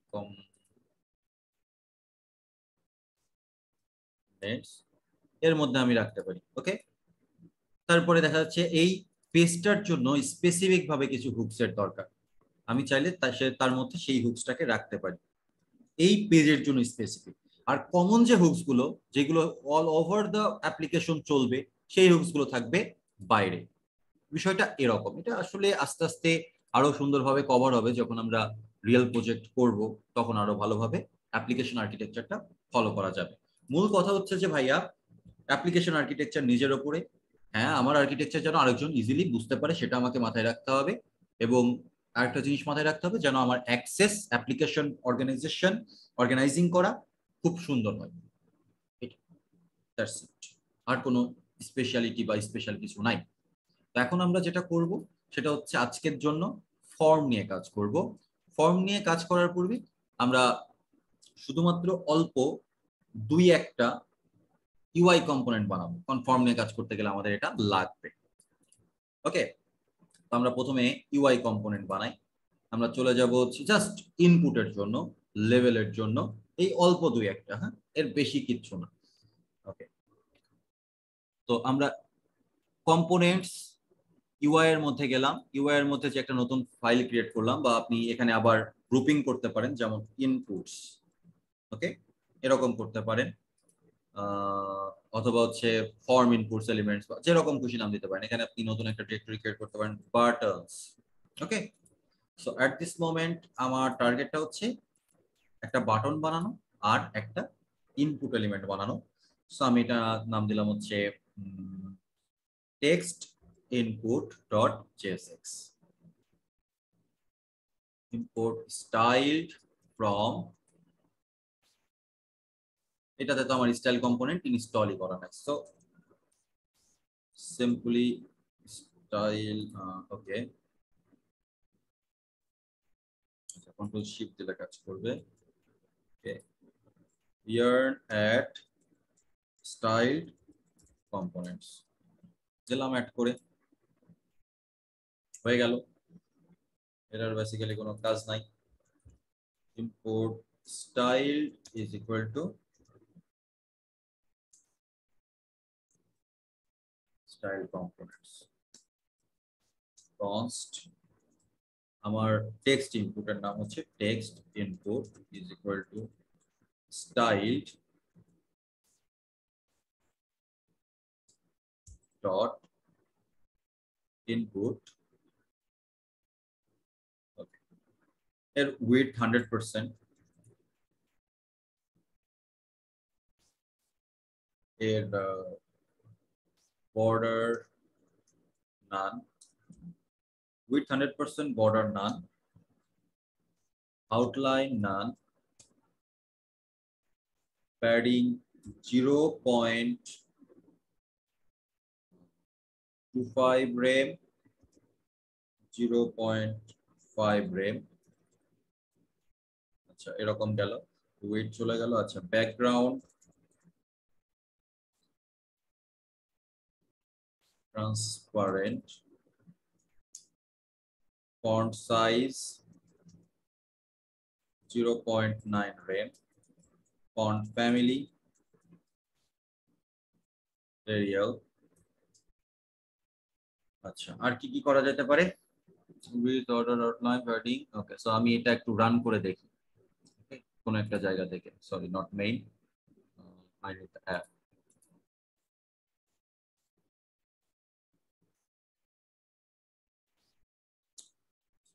টেক্সট ওটা আমি এক্সপোর্ট করিনি, সো এই জন্য আমার সাজেশন আসছে না। এক্সপোর্ট ডিফল্ট টেক্সট ইনপুট,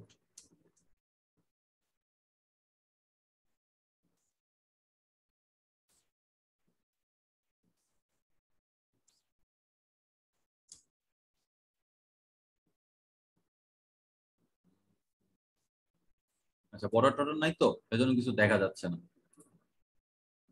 একটা ডিফারেন্ট ব্যাকগ্রাউন্ড কালার দিয়ে আমি আসলে বোঝার চেষ্টা করি যে আসলেই ওটা দেখা যাচ্ছে কিনা। ডিডিডিডি, ওকে এটা দেখা যাচ্ছে perfectly, no doubt, no problem at all. R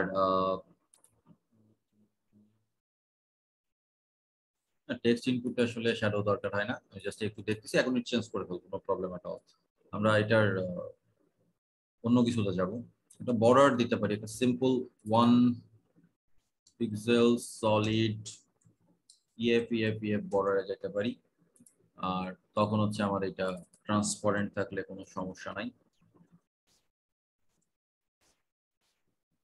okay, simple হালকার উপরে ঝাপসা একটা বর্ডার, এটা সুন্দর করে লেখালেখি করা যাচ্ছে, পারফেক্ট। আচ্ছা ফন্ট কালার, কালারটা নিয়ে একটু কাজ করতে হবে। কালার কালার হবে হচ্ছে আপনার 999, বেশি হালকা হয়ে গেল, সো ইট কুড বি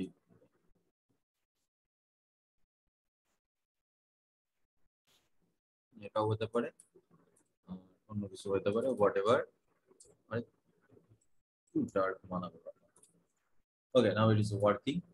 আচ্ছা অন হোভার, আমি চাচ্ছি হোভার করলে কিছু একটা হবে, হোভার করলে বা হচ্ছে আপনার যখন ফোকাসে থাকবে তখন কিছু একটা হবে। সো ampersand ফোকাস, ওকে দেখেন আমরা স্যাসের মতো কাজটা এখানে করতে পারছি easily. Okay, so on focus এখানে আমরা বললাম যে বর্ডার 1 পিক্সেল সলিড ব্লু। আচ্ছা আমি বললাম যে স্কাই ব্লু কালারটা সুন্দর, দেখেন স্কাই ব্লু কালারটা দিচ্ছে। আমি এখানে 1 পিক্সেলের বদলে 2 পিক্সেলও দিতে পারি, মাস্ট নাইস। ওকে, শাবিন আহমেদ ভাই, এর সিনট্যাক্স পুরোটাই স্যাসের মতো, স্টাইল কম্পোনেন্টের সিনট্যাক্স পুরোটাই স্যাসের মতো, এবং এখানে আপনি ভেতরে ভেতরে যে কাজ করতে নেস্টিং করতে পারবেন। ওকে, আমার যতটুকু দেখানো দরকার ছিল ততটুকু হয়ে গেছে। হ্যাঁ, আমি একটা বেসিক জিনিস দাঁড় করাই ফেলছি, আর দরকার নাই আমার, এর থেকে বেশি কিছু আমি চাচ্ছিলাম না। সো এই হচ্ছে আমার টেক্সট ইনপুট, একটা কম্পোনেন্ট। আমি প্যারাগ্রাফ বা লেভেলের জন্য একটা কম্পোনেন্ট বানাইতে পারি, সেটা হচ্ছে টেক্সট কম্পোনেন্ট, ভ্যারিয়েন্ট আসবে পরবর্তীতে। সো এটা ইনপুটের না, যদিও আমি ওটা পরে করছি, এখানে আর নাই। একটা বাটন বানাবো, বাটনটাও খুব সিম্পল, এর মতো খুবই সিম্পল একটা বাটন হবে। আমি এটার নাম দিলাম বেস বাটন, বেস বাটন, বা সিম্পলি আমি যেহেতু আর কিছু করবো না, সব নাম দিলাম বাটন, বাটন ডট জেএসএক্স।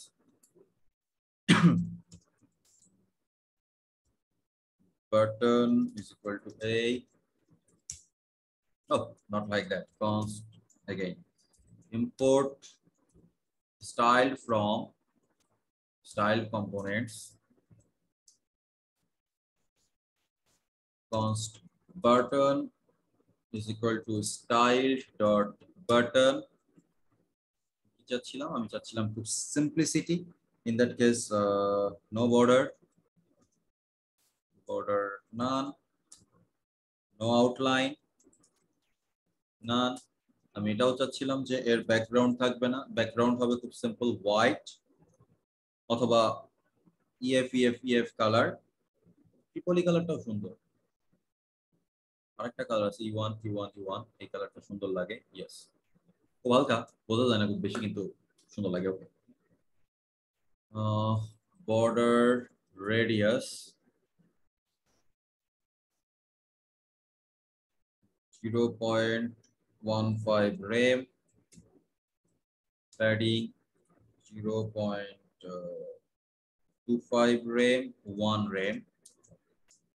আচ্ছা, এরপরে হচ্ছে font size 0.9 rem, font family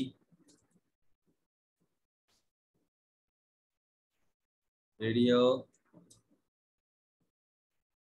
letter spacing 2 pixel অথবা 0.2 rem, 0.2 rem কত 16, ঠিক আছে, এটাই ঠিক আছে। আর font weight medium অথবা 600 অথবা 500, whatever you like। export default button, ওখানে একটা টেক্সটের কালার দিয়েছি, টেক্সটের কালার কত দিয়েছি সেটাই কালার এখানে হবে। তো ইএফ টেক্সটের কালার, এটা না, ওটা বর্ডারের কালার, টেক্সটের কালার 333।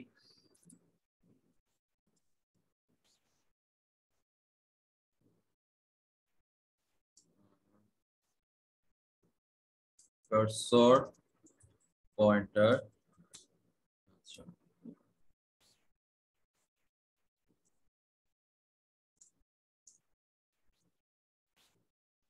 ওভার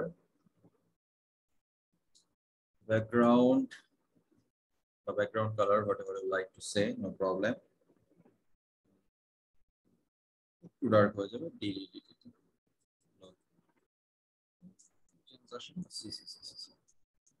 হালকা একটা বোঝা গেলেই হলো। ওকে, এটা যে কাজ করছে সেটা বোঝার জন্য আমার এখানে একটা বাটন দরকার, বাটন টেস্ট মি। ও পারফেক্ট, কিন্তু এই গ্যাপটা বেশি হয়ে গেছে অনেক।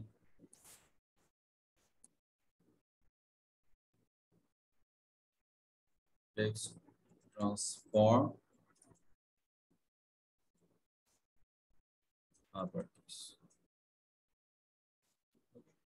That's it. তো এই হচ্ছে আমাদের basic button and basic UI library. এর উপর ভিত্তি করে আমরা আরো কম্পোনেন্ট বানাই ফেলতে পারি। ওকে, আমরা এই দুইটাকে কম্বাইন করতে পারি। আচ্ছা, আরেকটা কম্পোনেন্ট আমার দরকার, একটা টেক্সট কম্পোনেন্ট দরকার। টেক্সট, যেমন ধরেন আমি একটা বানাইলাম যে হেডিং, হেডিং আপনি এখানে সাইজ ভেরিয়েশন করতে পারেন, no problem at all, but at this moment আমি জাস্ট একটা প্যারাগ্রাফ চাচ্ছি। সিম্পলি টেক্সট ডট জেএসএক্স একটাই থাকলে হবে, মাল্টিপল লাগবে না, টেক্সট একটাই, এর ভিতরে আমি ভ্যারিয়েন্ট বসায় চেঞ্জ করে ফেলতে পারি। এটা হলে কি হবে, ওইটা হলে কি হবে, সেগুলো আমরা করে ফেলতে পারি, no problem at all. Okay,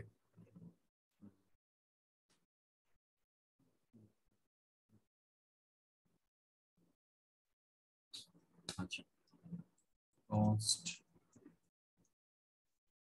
styled from styled again, put styled from style components, text is equal to styled dot p, আমি একটা প্যারাগ্রাফ চাচ্ছি, অথবা আপনি লেভেল নিয়েও কাজ করতে পারেন, no problem at all. So একটা টেক্সট হলেই no problem. export default text, font family,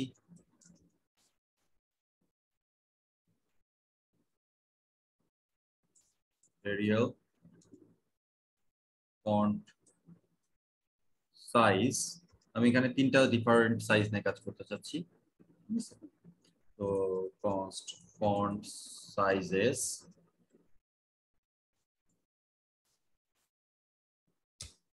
SM 0.8 rem, MD 1 rem, LG 1.1 rem. That's okay for me. এবং হচ্ছে dollar props dot size, এটা আমরা ব্যবহার করব font sizes এখানে, otherwise 1 rem. Okay, fallback. এই হচ্ছে আমাদের টেক্সট। আছে একটু কালার নিয়ে কাজ করতে হবে। কালার ডিফল্ট ভাবে আমি কালারটা দিতে যাচ্ছি হচ্ছে, যেহেতু সব জায়গায় দিতে ওইটাতে আসলে যাবে না, এই জায়গায় দিতে হচ্ছে 222 কালারটা, 222 এই কালারটা। কি আসছে এখানে, এখানে একটা লাইন হাইট ব্যবহার করতে হবে, লাইন হাইট, এখানে বললাম যে const line is EIGHT line height, SM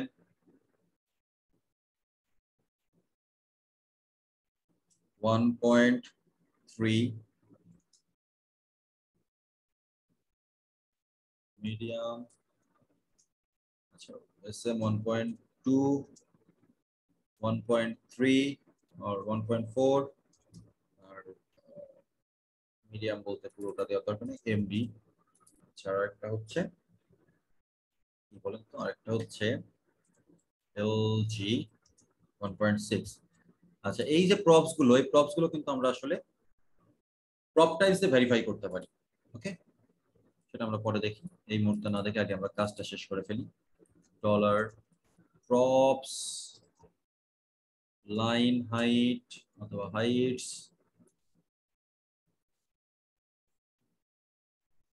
props dot size, তো এটা হচ্ছে লাইন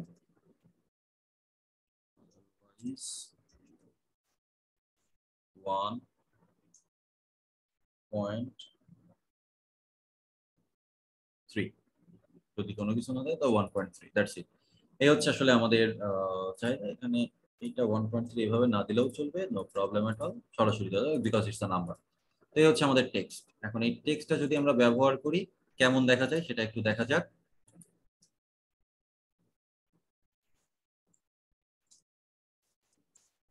টেক্সট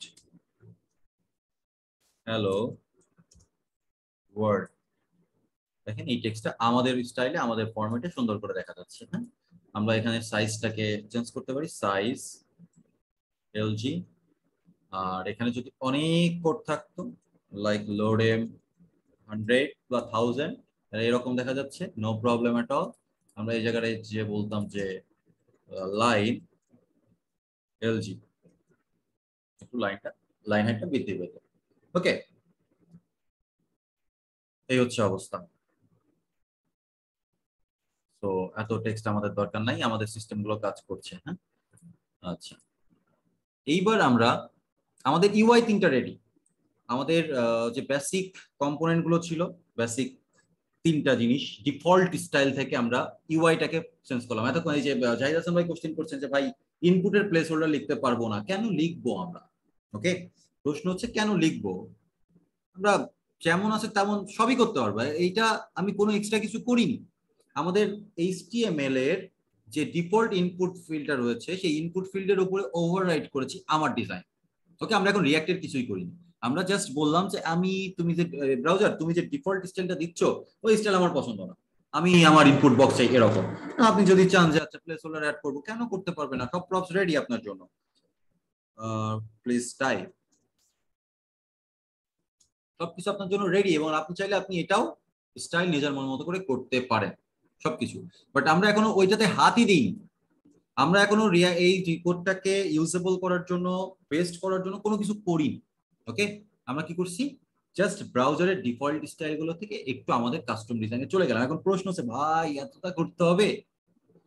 বছর গেলে 100K স্যালারি এমনি এমনি আসবে না ভাই, একটা প্রজেক্ট মিলিয়ন মিলিয়ন ডলারের এমনি এমনি হয় না।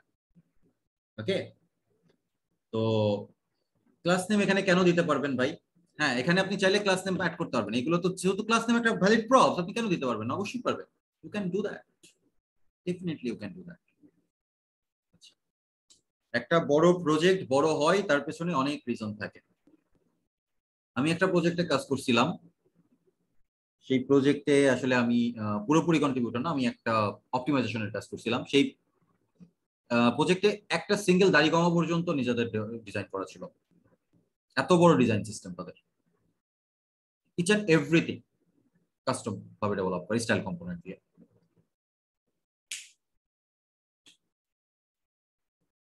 যতদিন মনে হয় ততদিন লাগে না, আর একা তো কাজ করবেন না, কাজ করবে অনেক মানুষ। হ্যাঁ, স্টাইল কম্পোনেন্টের ডিজাইন সিস্টেমের সবচেয়ে বড় কঠিন কাজটা হচ্ছে ইনিশিয়ালি ডিজাইন সিস্টেমটাকে রেডি করা।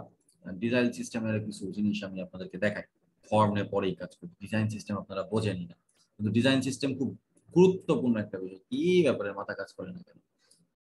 সো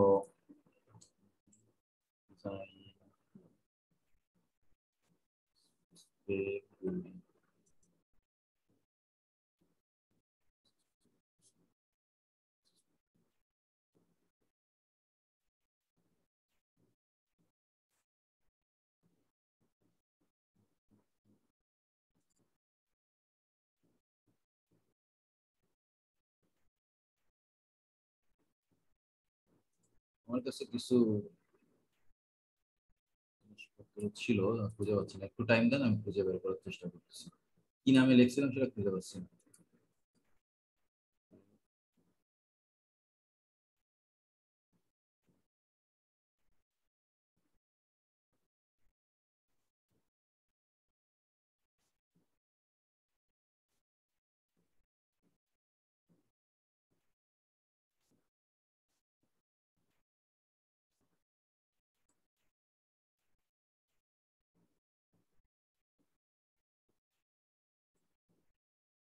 শাফিন ভাই শপিফাই নিয়ে কাজ করেন, Shopify design system publicly available.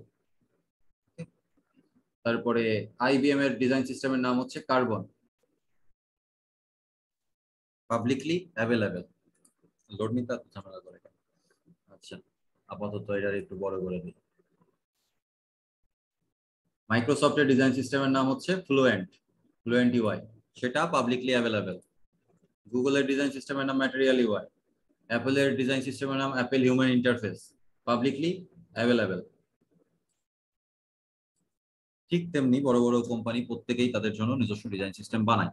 এই ডিজাইন সিস্টেমগুলো প্রথমে তৈরি হয় UI আকারে, এটাকে কি বলে যেন, ফিগমা ব্যবহার করে ইউজার এক্সপেরিয়েন্স রিসার্চ হয়, কোথায় কতটুকু অ্যানিমেশন হবে, ঠিক আছে, এই যে একটা বাটনের উপরে হোভার করলে কি হবে না হবে সবকিছু রিসার্চ করে বের করা হয়, এবং তারপরে সব জ্যামিতিক আকারে প্ল্যান করে প্রত্যেকটা UI কম্পোনেন্টস তৈরি করা হয়। লাইক আমি যদি এখানে যাই, স্টাইলস, কালার্স, কি কি কালার্স ব্যবহার করা হবে, তারপরে ধরেন ন্যাচারাল, এদের কালার কোডস, শেয়ার্ড, তারপরে হচ্ছে ধরেন আইকনোগ্রাফি, এদের আইকনস কি কি ব্যবহার হবে, কোথা থেকে ব্যবহার হবে, অফিস ব্র্যান্ডিং আইকনস কোথায় পাবো না পাবো, ঠিক আছে।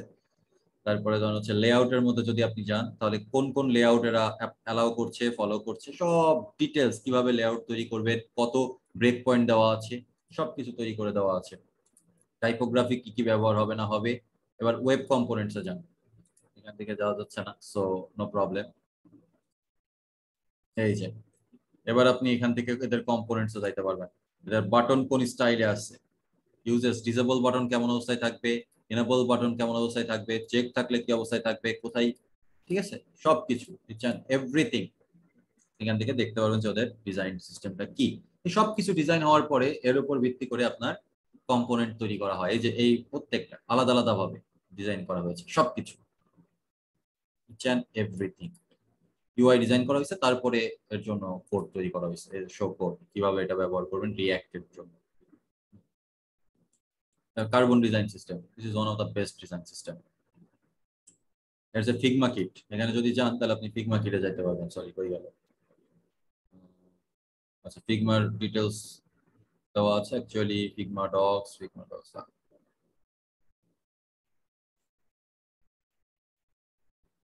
কোথায় নিয়ে যাচ্ছে, আচ্ছা গেট দ্য লাইব্রেরিজ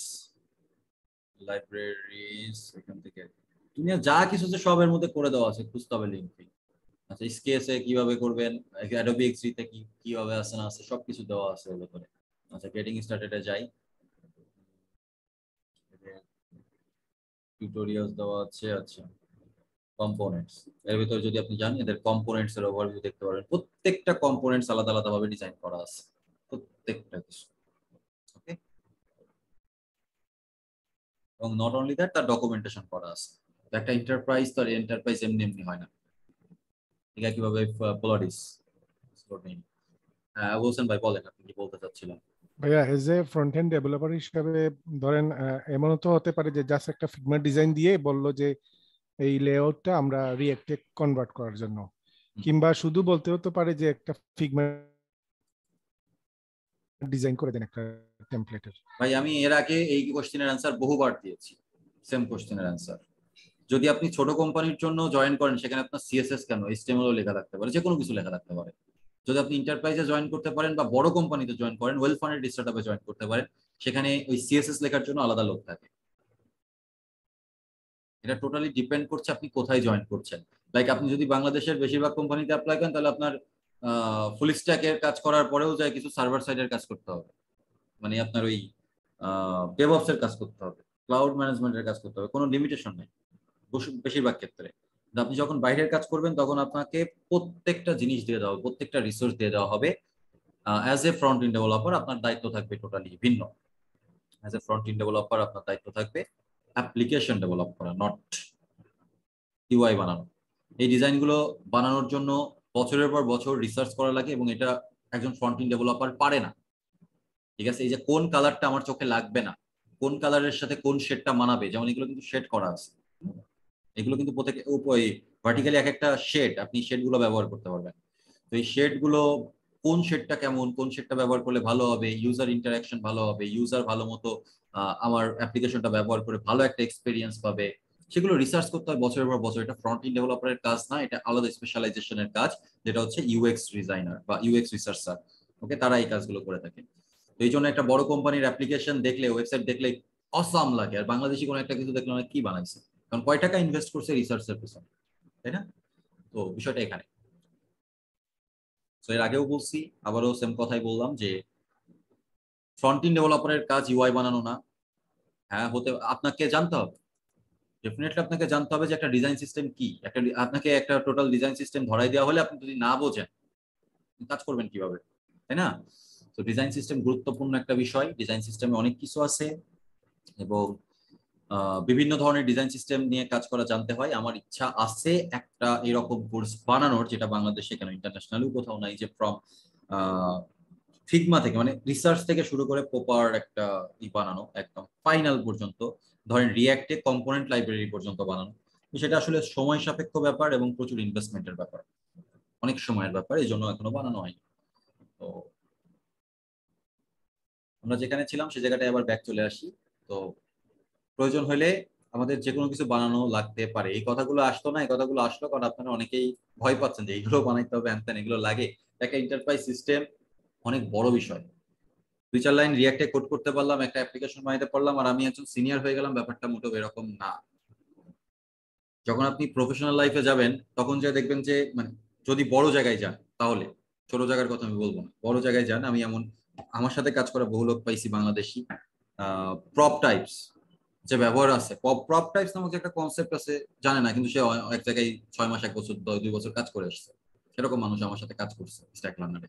তো ডিপেন্ড করে যে আপনি কোথায় কাজ করছেন, তার উপরে আপনার কোন নলেজটা লাগবে আর লাগবে না। তো যেহেতু আমি বলেছি যে এটা প্রফেশনাল কোর্স করায় তো কাউকে এক্সপার্ট বানায় দেওয়া যায় না, কিন্তু রিসোর্স তো শেয়ার করা যায়, জানায় তো দেওয়া যায় যে এরকম কনসেপ্ট আছে, এই কনসেপ্ট গুলো আপনারা নিজে থেকে প্র্যাকটিস করতে পারেন, অনলাইনেই অ্যাভেলেবেল আছে।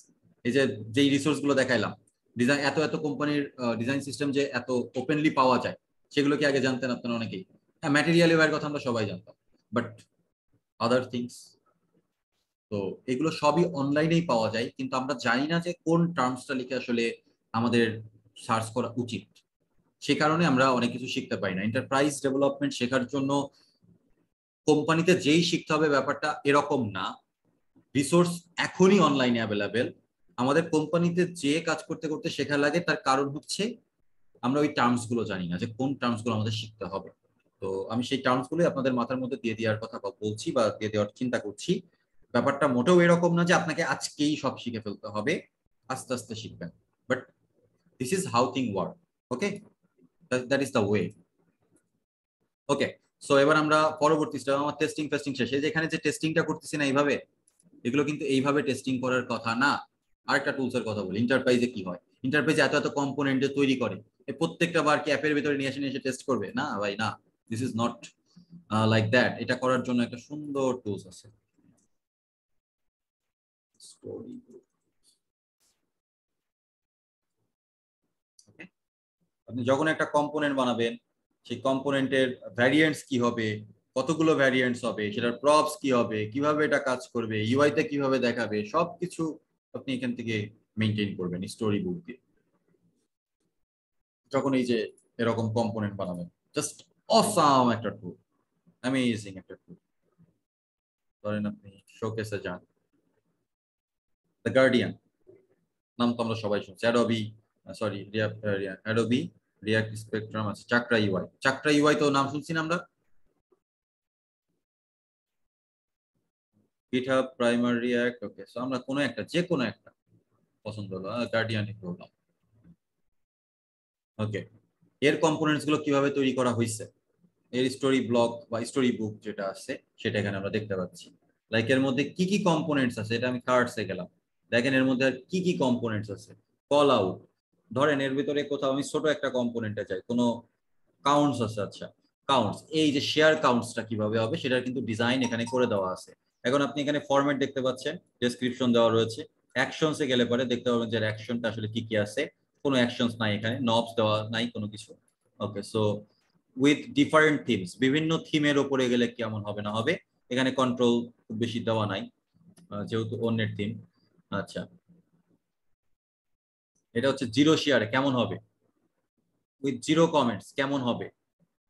দেখেন ভ্যারিয়েন্টস গুলো দেখেন, একই জিনিস। এই যে প্রথমে দেখেন এটা উইথ বোথ রেজাল্ট, দুইটা রেজাল্টে এরকম দেওয়া আছে, দুইটা রেজাল্ট থাকলে এরকম হবে। উইথ ডিফারেন্ট থিমস, ভিন্ন ভিন্ন থিমে কেমন হবে, বিভিন্ন ওদের যত কালার থিম আছে। উইথ জিরো শেয়ারস, কোনো শেয়ার না থাকলে কেমন হবে, যদি কোনো কমেন্ট না থাকে তাহলে কেমন হবে, যদি লং নাম্বার হয় তখন কেমন হবে দেখতে, যখন কমেন্টিং অফ করা থাকবে তখন কেমন হবে দেখতে, সব ডিজাইন করা আছে। এখানে কোড দেখা যাচ্ছে না, but we should see that. আমি এটার ডিজাইন আমার পছন্দ হচ্ছে না, সো আমি এখান থেকে বেরোই।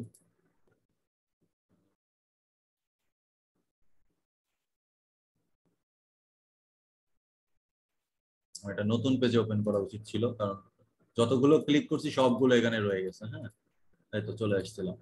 ওকে, অ্যাডোবিটা দেখি, চাকরা ইউআইটা দেখি।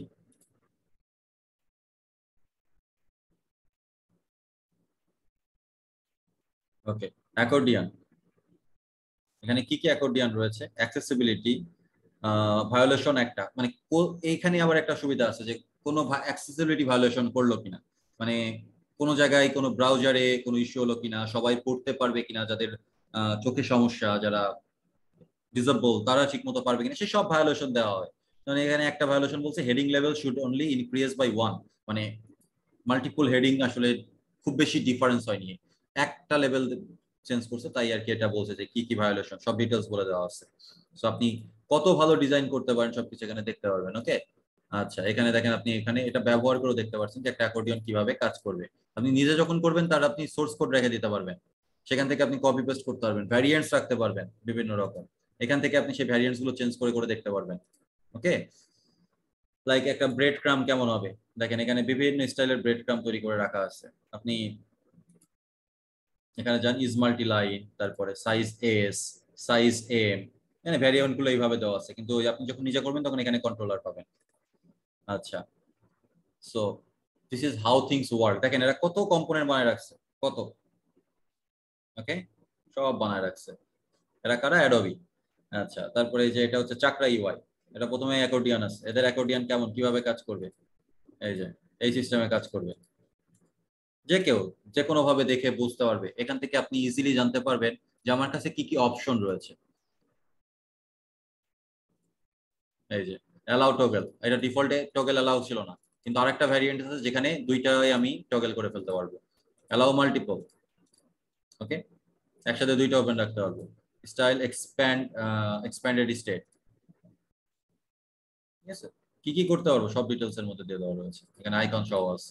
অ্যালার্ট, একটা অ্যালার্ট কেমন হইতে পারে, this is the default alert, এখানে ক্লোজ করলে কি হবে বলা নাই। ওকে, সাবটেল এরকম, সলিড এরকম। ওকে, so this is the way how things work. আমরা আমাদের জায়গায় ব্যাক চাই, কারণ we are running out of time. Sorry.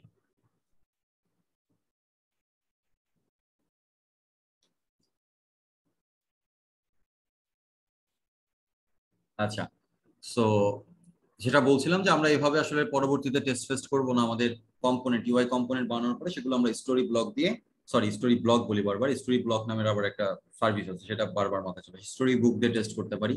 But right now আমরা এটা অ্যাপ দিয়েই কাজ চালাই আনি। এখন আমরা কিছু শেয়ার্ড কম্পোনেন্ট বানাবো। আমরা শুধুমাত্র একটা করে HTML ট্যাগ বানাইছি, ট্যাগের ডিজাইন করছি, আমরা কোনো কম্পোনেন্ট প্রপারলি বানাইনি। এখন এই ট্যাগ গুলো ইউআই এলিমেন্ট গুলো ব্যবহার করে আমরা কি বানাবো বলেন তো? কম্পোনেন্ট বানাবো। আমরা কম্পোনেন্টস এর ভিতরে যে শেয়ার ডিরেক্টরিটা রয়েছে, সেই শেয়ার ডিরেক্টরির মধ্যে একটা নতুন ডিরেক্টরি ক্রিয়েট করি, যেটার নাম দিলাম হচ্ছে ফর্মস। মানে ফর্মস রিলেটেড যতগুলো জিনিসপত্র রয়েছে সেগুলো আমরা এখানে তৈরি করবো। কারণ ফর্মস এর মধ্যে আমি একটা নতুন ডিরেক্টরি ক্রিয়েট করি, অথবা সরাসরি ফাইলও ক্রিয়েট করা যাবে, নো প্রবলেম, যেহেতু আমার এর মধ্যে বেশি কিছু আপাতত থাকবে না। যদি অনেক কিছু থাকে, অনেক ধরনের কম্পোনেন্ট থাকে, তখন আপনি ডিরেক্টরি করে অর্গানাইজ করতে পারেন কোডগুলোকে। তো আমি এখন এই করতে যাচ্ছি, সেটা হচ্ছে ইনপুট গ্রুপ, থাকে না এই আপনার কিসে বুটস্ট্র্যাপে তো দেখছেন ইনপুট গ্রুপ লেভেল টেবিল দিয়ে থাকে। So I am creating something like that. Okay, JSX, তাহলে const ইনপুট গ্রুপ, আচ্ছা শর্টকাট কিছু না, RAFC এটা ছিল মনে হয়। ওকে, input group, I don't need this line anymore, but I need something else. আমার কি কি দরকার? আমার দরকার ছিল ইম্পোর্ট করার আমাদের টেক্সটটা দরকার। সো ইম্পোর্ট টেক্সট, ইউআই থেকে আমরা টেক্সটটাকে নিয়ে আসবো, টেক্সট ইনপুটটাকে, আর শুধু টেক্সট তো রয়েছে আমাদের, ইনপুট ইম্পোর্ট শুধু টেক্সট, এটাও নিয়ে আসবো। এই দুইটা জিনিস আমাদের দরকার পড়বে। বাটন দরকার পড়বে না এই ক্ষেত্রে, কারণ আমরা ইনপুট গ্রুপ বানাচ্ছি। এখন ইনপুট গ্রুপ মানে কি? ইনপুট গ্রুপ মানে হচ্ছে দুইটা জিনিস পাশাপাশি থাকবে, সুন্দরভাবে থাকবে। ও well, in that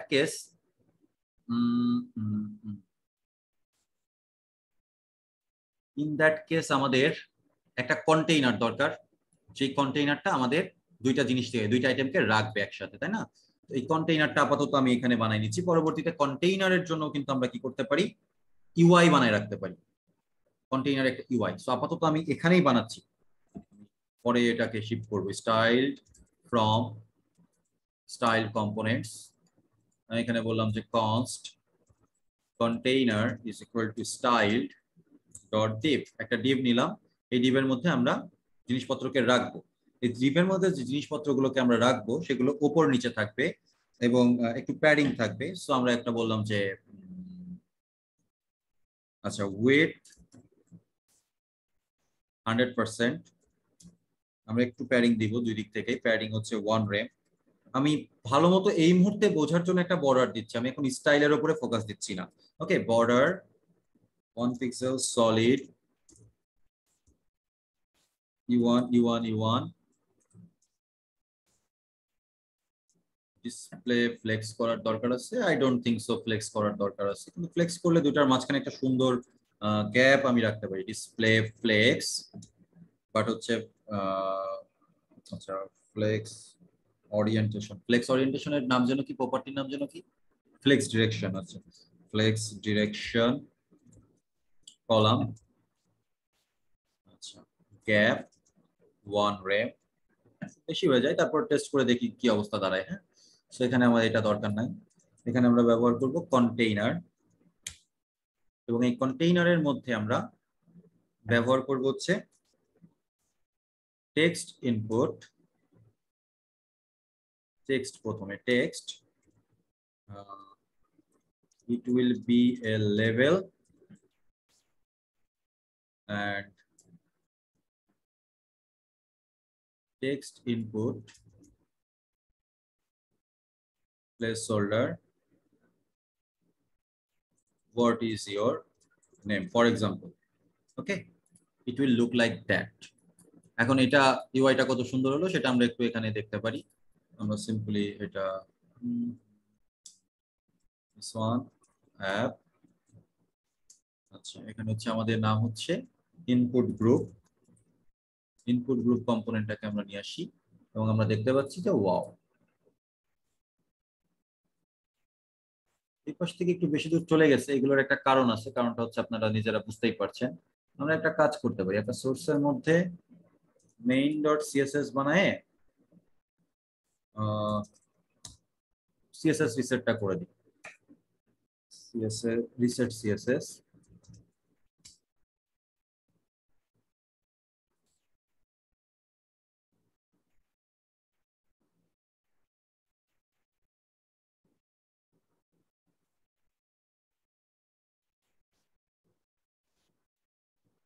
okay, R body line height 1,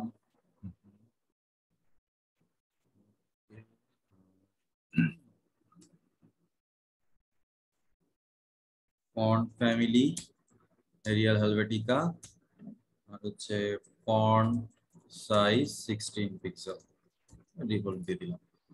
ওকে, এবং এটা হচ্ছে মেইনের মধ্যে যে বক্স সাইজিং বর্ডার বক্স করে থাকার কথা, এখানে ডিফল্ট সিএসএস এর মধ্যে বক্স সাইজিং বর্ডার বক্স থাকবে না, মার্জিন প্যাডিং আছে নাই মনে হচ্ছে, নাই বক্স সাইজিং বর্ডার বক্স নাই। Thank you.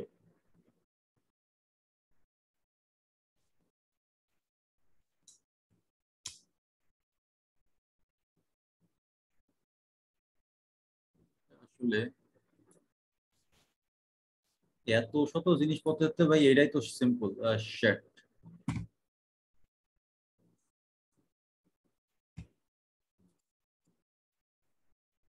আমার আবার মাউস এখান থেকে নিয়ে গেলে ল্যাপটপে চলে যায়, আর মাঝে মাঝে ডিস্টার্ব করে, এটাতে সমস্যা।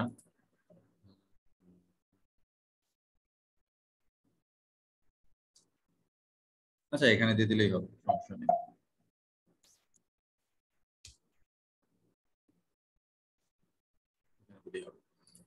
রাইট নাও main.jsx এর মধ্যে যে আমরা হচ্ছে ইম্পোর্ট করে দিই, ইম্পোর্ট main.css, ওকে পারফেক্ট। আচ্ছা, আর এই বডির ডিভে আমি এখানে একটা দিয়ে দিলাম, ক্লাস নেম রুট, একটু জাস্ট আপাতত কাজ করার জন্য, ফিউচারে এইভাবে কাজ করব না, নো ওয়ে। রুট মার্জিন সব দিক থেকে, অ্যাকচুয়ালি মার্জিন না, প্যাডিং প্যাডিং 2m করে একটু প্যাডিং দিয়ে দিলাম যেন সবকিছু আর কি একটা সিস্টেমের মধ্যে থাকে, কিন্তু আসলো না তো কিছু। আচ্ছা ওকে, ওই পাশে চলে গেল কেন? কে ডিস্টার্ব করতেছে? ও এসছে, পারফেক্ট। এটা ওভারল্যাপস করছে বলে আমি বুঝতে পারিনি। ও ওয়েল, দ্যাটস ওকে। আমি যদি এই সনটাকে রিমুভ করি তাহলে দেখতে আরো একটু ভালো লাগবে, বোঝা যাবে যে আমরা যেভাবে চাচ্ছিলাম কাইন্ড অফ সেই রকম ভাবেই আমরা এখানে দেখতে পাচ্ছি জিনিসপত্রগুলো। এবার এখনো কিন্তু কাজ হয়নি আমাদের, আমরা ইনপুট গ্রুপের সব কাজ শেষ করতে পারিনি। আমরা ইনপুট গ্রুপে গেলাম, এই যে দেখতে পাচ্ছি যে 1 রেম এর গ্যাপটা অনেক বেশি হয়ে গেছে, তো এটা হচ্ছে 0.5 রেম, এতটুকু গ্যাপ দিব। আচ্ছা, এখানে ক্লিক করলে এটা হোভার হইতে হবে, সেরকম কাজ হয়নি। ফোকাস হইতে হবে, সেটা হয়নি, তো সেটাও আমরা করব। আর জাস্ট এ মিনিট,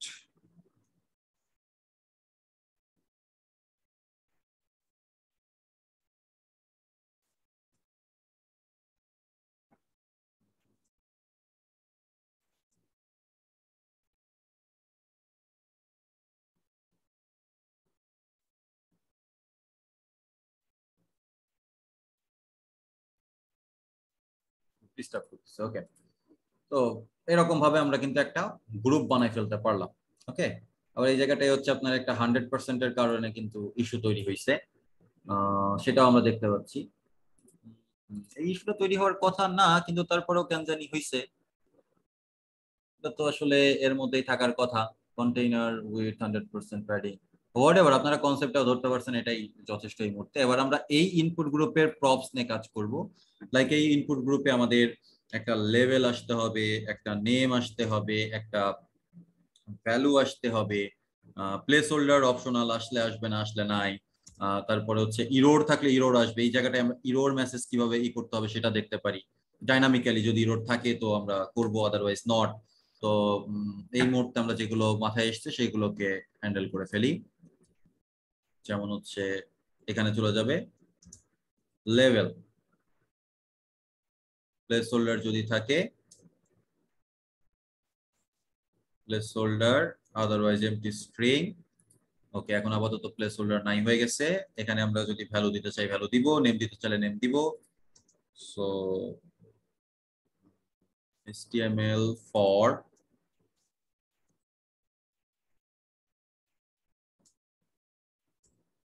এটা হচ্ছে নেম, এবং এই জায়গাটায় আমরা বলে দিলাম নেম হচ্ছে নেম, আইডিও হচ্ছে নেম। আচ্ছা, it should not work correctly at this moment, কারণ আমরা কোনো পাস করিনি, প্রপস পাস করিনি। তো আমরা বললাম যে নেম, এই নেমটা হবে হচ্ছে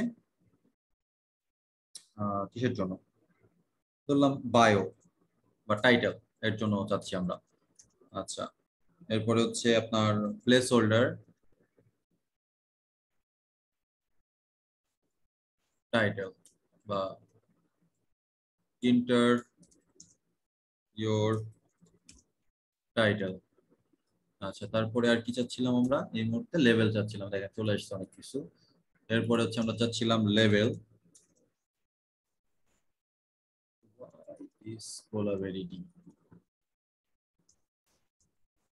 level is equal to title. ওকে, এবার যদি এখানে আমরা ক্লিক করি ইট শুড ফোকাস। আচ্ছা, এটা না ফোকাস করার কারণ হচ্ছে আমরা ওই জায়গাটায় প্যারাগ্রাফ নিয়েছি, নট অ্যাকচুয়ালি ওখানে, যেহেতু আমি টেক্সটের জন্য নিয়েছি, কিন্তু এটা আসলে লেভেলের জন্য আলাদাভাবে আমার নেওয়া উচিত ছিল। হ্যাঁ, তো আমরা এখান থেকে এটাকে কপি করে এই ইউআই এর মধ্যে, ইনপুটস এর মধ্যে আরেকটা পেস্ট করে দিই। পেস্ট করে এটাকে আমি চেঞ্জ করব, এটাকে চেঞ্জ করে এখানে আমি লেভেল করব। লেভেল না হলে হচ্ছে অনেক কিছু পাবে না, ওই যে HTML ফর তো প্যারাগ্রাফের উপর থাকে না। এবং এটাকে আমি বললাম যে রিনেম লেভেল, আর এই জায়গাটায় আমাকে রিনেম করতে হবে লেভেল। ইনপুট গ্রুপের মধ্যে যে আমরা ইম্পোর্টটাকে বাদ দিয়ে দিব, ইম্পোর্ট লেভেল ফ্রম লেভেল, আর এই জায়গাটায় টেক্সটের বদলে লেভেল।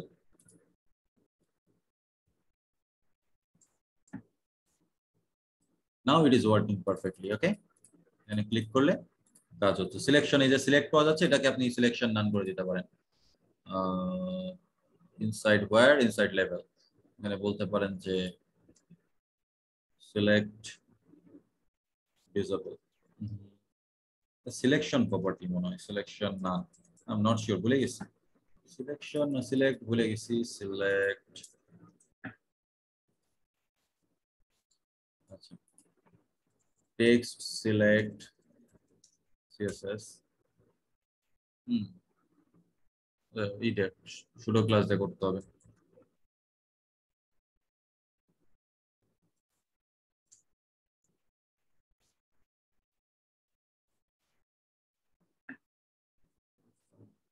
Wrong.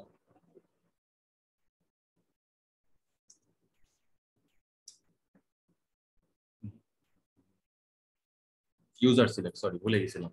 এটা হচ্ছে user select, user select none should work. Yes, it is working. Okay, so এইভাবে করে আমরা কি করব, আমাদের ইনপুট গ্রুপের মধ্যে আমাদের যা যা দরকার, লাইক এখানে ভ্যালু দরকার হলে ভ্যালু দিয়ে দিব, আমাদের আদার যা যা জিনিসপত্র আছে, যেমন on change, on focus, on blur, কি হবে না হবে, ওকে, সবকিছু আমরা দিব। আমরা দিব ইরোর দিব, ওকে। সো ইরোর এর সাথে ইরোর মেসেজ বা হচ্ছে ইজিরোর, এরকম অনেক কিছু আমরা দিতে পারি। এইভাবে করে আমরা প্রত্যেকটা জিনিস এখানে শো করবো। যেমন আমরা এখানে চাইলে একটা সিম্পল ইরোর টেক্সট বক্স বানাই ফেলতে পারি। আমাদের যে টেক্সট আছে ওর ভিতর তো আমরা কালার দিতে পারছি না, সো আমরা সিম্পলি এখানে একটা ইরোর মেসেজের জন্য জিনিস বানাই, পরে সেটাকে চেঞ্জ করা যাবে, রিফ্যাক্টর করা যাবে। Const error message is equal to, অথবা ইরোরও দিতে পারতেন, স্টাইলড ডট ডিভ, এখানে বললাম যে কনস্ট না সরি, ফন্ট সাইজ 0.8 রেম, কালার বললাম রেড, আর হচ্ছে ফন্ট ফ্যামিলি যেহেতু ডিফল্ট ভাবে বলে দেওয়া আছে আর কিছু বলার দরকার নাই, এতটুকুই যদি আমরা বলি তাহলেও হবে আই গেস। আচ্ছা, যতটুকু হয় আর কি। এরপরে আমরা এই জায়গাটায় চেক করব, যদি ইরোর থেকে থাকে তো শুধুমাত্র সেই ক্ষেত্রে আমাদের ইরোর মেসেজ কম্পোনেন্টটা রেন্ডার হবে এবং ইন বিটুইন দ্যাট আমরা ইরোরটাকে শো করব। ওকে, right now there is no error, but if we change error something went wrong, দেখেন ইরোর চলে এসেছে। ওকে, আচ্ছা, this is how everything work. So আজকে আসলে আমি এই পর্যন্তই শেষ করতে চাচ্ছি।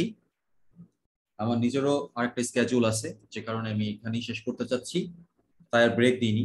নেক্সট দিন থেকে আসলে ব্রেক হবে না, আমাদের ক্লাস 9টা থেকে 11টার মধ্যে বা 11টা 10-15 মধ্যে শেষ হয়ে যাবে।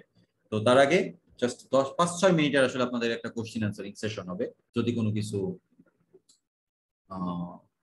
সমস্যা থাকে তাহলে হচ্ছে বলতে পারেন। আর যতটুকু দেখালাম সেটা প্র্যাকটিস করতে হবে মাস্ট। হ্যাঁ, মিরাজ ভাই আপনি হচ্ছে হাত তুলছিলেন।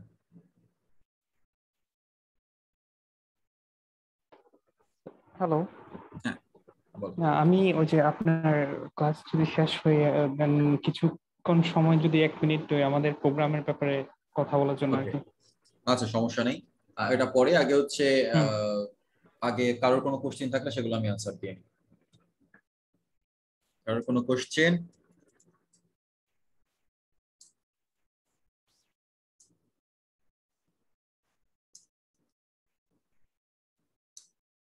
এনিওয়ান? কারোর কোনো কোশ্চেন নাই?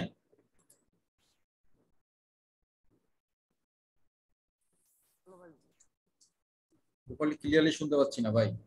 রায়হান ভাই, কে বলছেন? রায়হান ভাই বলেন। বলতেছিলাম যে অন ফোকাস, অন চেঞ্জ, এগুলো একটু শেষ করে দেন না আজকে। না, এগুলো আজকে করবো না। এগুলো করতে গেলে আমার পুরো ফর্মস এর উপরে কাজ করতে হবে। আজকে তো আসলে স্টাইল কম্পোনেন্টের ভূতটা আর হচ্ছে আপনাদের স্ট্রাকচারিং এর বিষয়টা মাথায় রাখতে চাচ্ছি। নেক্সট ক্লাসে আমরা শেষ করবো। অনেক কিছু কিন্তু হয়েছে আজকে টুকটুক করে। সবচেয়ে বড় জিনিস অর্গানাইজিংটা, এটা কিন্তু খুব গুরুত্বপূর্ণ। হ্যাঁ ভাই, দেখলাম তো, এটা খুবই ভালো হয়েছে আজকের ইয়াটা, কিন্তু আরেকটু হইলে আরো ভালো হইতো। টাইমের অভাব আছে আমার আমার আর 5 মিনিটে তো শেষ করতে হবে, তাহলে আমি আউট অফ টাইমে চলে যাবো। আচ্ছা, আর কারোর কোনো কোশ্চেন থাকলে করতে পারেন।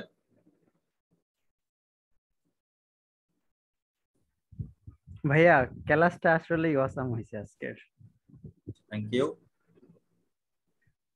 ভাইয়া। হ্যাঁ বলেন। আমি আপনাকে স্ল্যাকে নক করছিলাম, একটু আপনার যদি স্ল্যাকে রিপ্লাইও দেওয়া হয়েছে।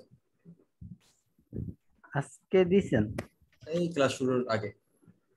ও মেবি আমার নেটওয়ার্কে অনেক প্রবলেম ছিল তো আজকে আচ্ছা, অনেক নেটওয়ার্কে ইস্যু করতেছে। আজকের ক্লাসটা আসলে ভালো লাগছে বা বেশি ভালো লাগছে কারণ হচ্ছে সবকিছু বোধহয় বুঝতে পারছেন। বাকি ক্লাসগুলো ভালো হয় কিন্তু হয়তো অনেক কিছু মাথার উপর পড়তে যাই, এই জন্য অতটা এনজয় করেন না নাকি? না আসলে মানে সারাদিন কাজ করতে হয় তো লাস্টে দিয়ে অনেক টায়ার্ড হয়ে যায় আর কি। আচ্ছা আচ্ছা ঠিক আছে ভাই, thank you. Okay, no problem. আর কারোর যদি কোনো কোশ্চেন থাকে জাস্ট টেল মি। ওকে, সো যদি সামারি করি, আজকে আমরা স্টাইল কম্পোনেন্ট সম্পর্কে জানলাম, স্টাইলিং এর অনেকগুলো আদার অপশন সম্পর্কে শুধু নাম শুনেছি, কোনো কিছু করিনি। এত অপশনস আমাদের মাথায় রাখার কোনো দরকার নেই এট দিস মোমেন্ট। আপনাদের যেহেতু আপনারা আমার স্টুডেন্ট, সেহেতু হচ্ছে আপনার মাথায় রাখতে হবে এখন style component, style component, style component, আর কোনো কথা নেই। স্টাইল কম্পোনেন্ট অলমোস্ট স্যাসের মতো, বাট ডিফারেন্সটা হচ্ছে এই জায়গাটাই এরা আমাকে রিটার্ন করবে একটা কম্পোনেন্ট। আর স্টাইল কম্পোনেন্ট দিয়ে কিভাবে আমরা স্ট্রাকচার করতে পারি, একটা কম্পোনেন্ট বানাতে পারি এবং হোল প্রজেক্টটাকে স্ট্রাকচার করতে পারি, সেই বিষয়ে একটা সিম্পল আলোচনা করা হয়েছে with a simple shareable component, shared component, like এটার নাম কি input group component. Okay, that's it. এখন এইরকম আপনার যদি মডেল থাকে, আপনার যদি কার্ড থাকে, সেগুলো কিন্তু সবই শেয়ার্ড কম্পোনেন্ট। হ্যাঁ জাহিদ ভাই বলেন। জি ভাই, আমি বলতেছিলাম যে আমরা যে স্টাইল কম্পোনেন্ট গুলো ইউজ করতেছি, ওখানে তো আমাদেরকে ওই যে ডিপ, তারপর হচ্ছে কি বিভিন্ন ট্যাগের নাম দিয়ে দিতে হচ্ছে। তো এক্স্যাক্টলি। তার মানে হচ্ছে কি আমরা শুধুমাত্র একটা ট্যাগের জন্য এটা মানে স্টাইল কম্পোনেন্টটা ইউজ করতে পারি, মানে একাধিক ট্যাগের জন্য এটা ইউজ করতে পারবো না। সেই ক্ষেত্রে আমাদেরকে এভাবে কম্পোনেন্ট বানাইতে হবে। আচ্ছা, এই ক্ষেত্রে একটা জিনিস আমি আপনাকে বলি, সেটা হচ্ছে বিষয়টা কি নেস্টেড। এরকম? হ্যাঁ, সেটা তো অনেকটাই এরকম। নেস্টেড এর কথা এখানে কিছু দেখতে পাচ্ছি না। ইয়া, সো একটা এলিমেন্টের জন্য কাজ করেন, আবার আপনি যদি চান তাহলে আই গেস যে আপনি এখানে আদার জিনিসপত্রের জন্য কাজ করতে পারবেন নাকি পারবেন। স্টাইল কম্পোনেন্টে যত সম্ভব নেস্টিং করা যায় না, আমি এটা ভুলে গেছি। একটা করে এলিমেন্ট, লাইক ওই যে আমি প্রথমে বললাম না যে ব্রাউজার আমাকে যে ডিজাইন দিচ্ছে, আই ডোন্ট কেয়ার ব্রাউজার, আমি আমার মতো করে ডিজাইন করে নিব, বিষয়টা এরকম। আচ্ছা, ওকে, এনিওয়ান এলস?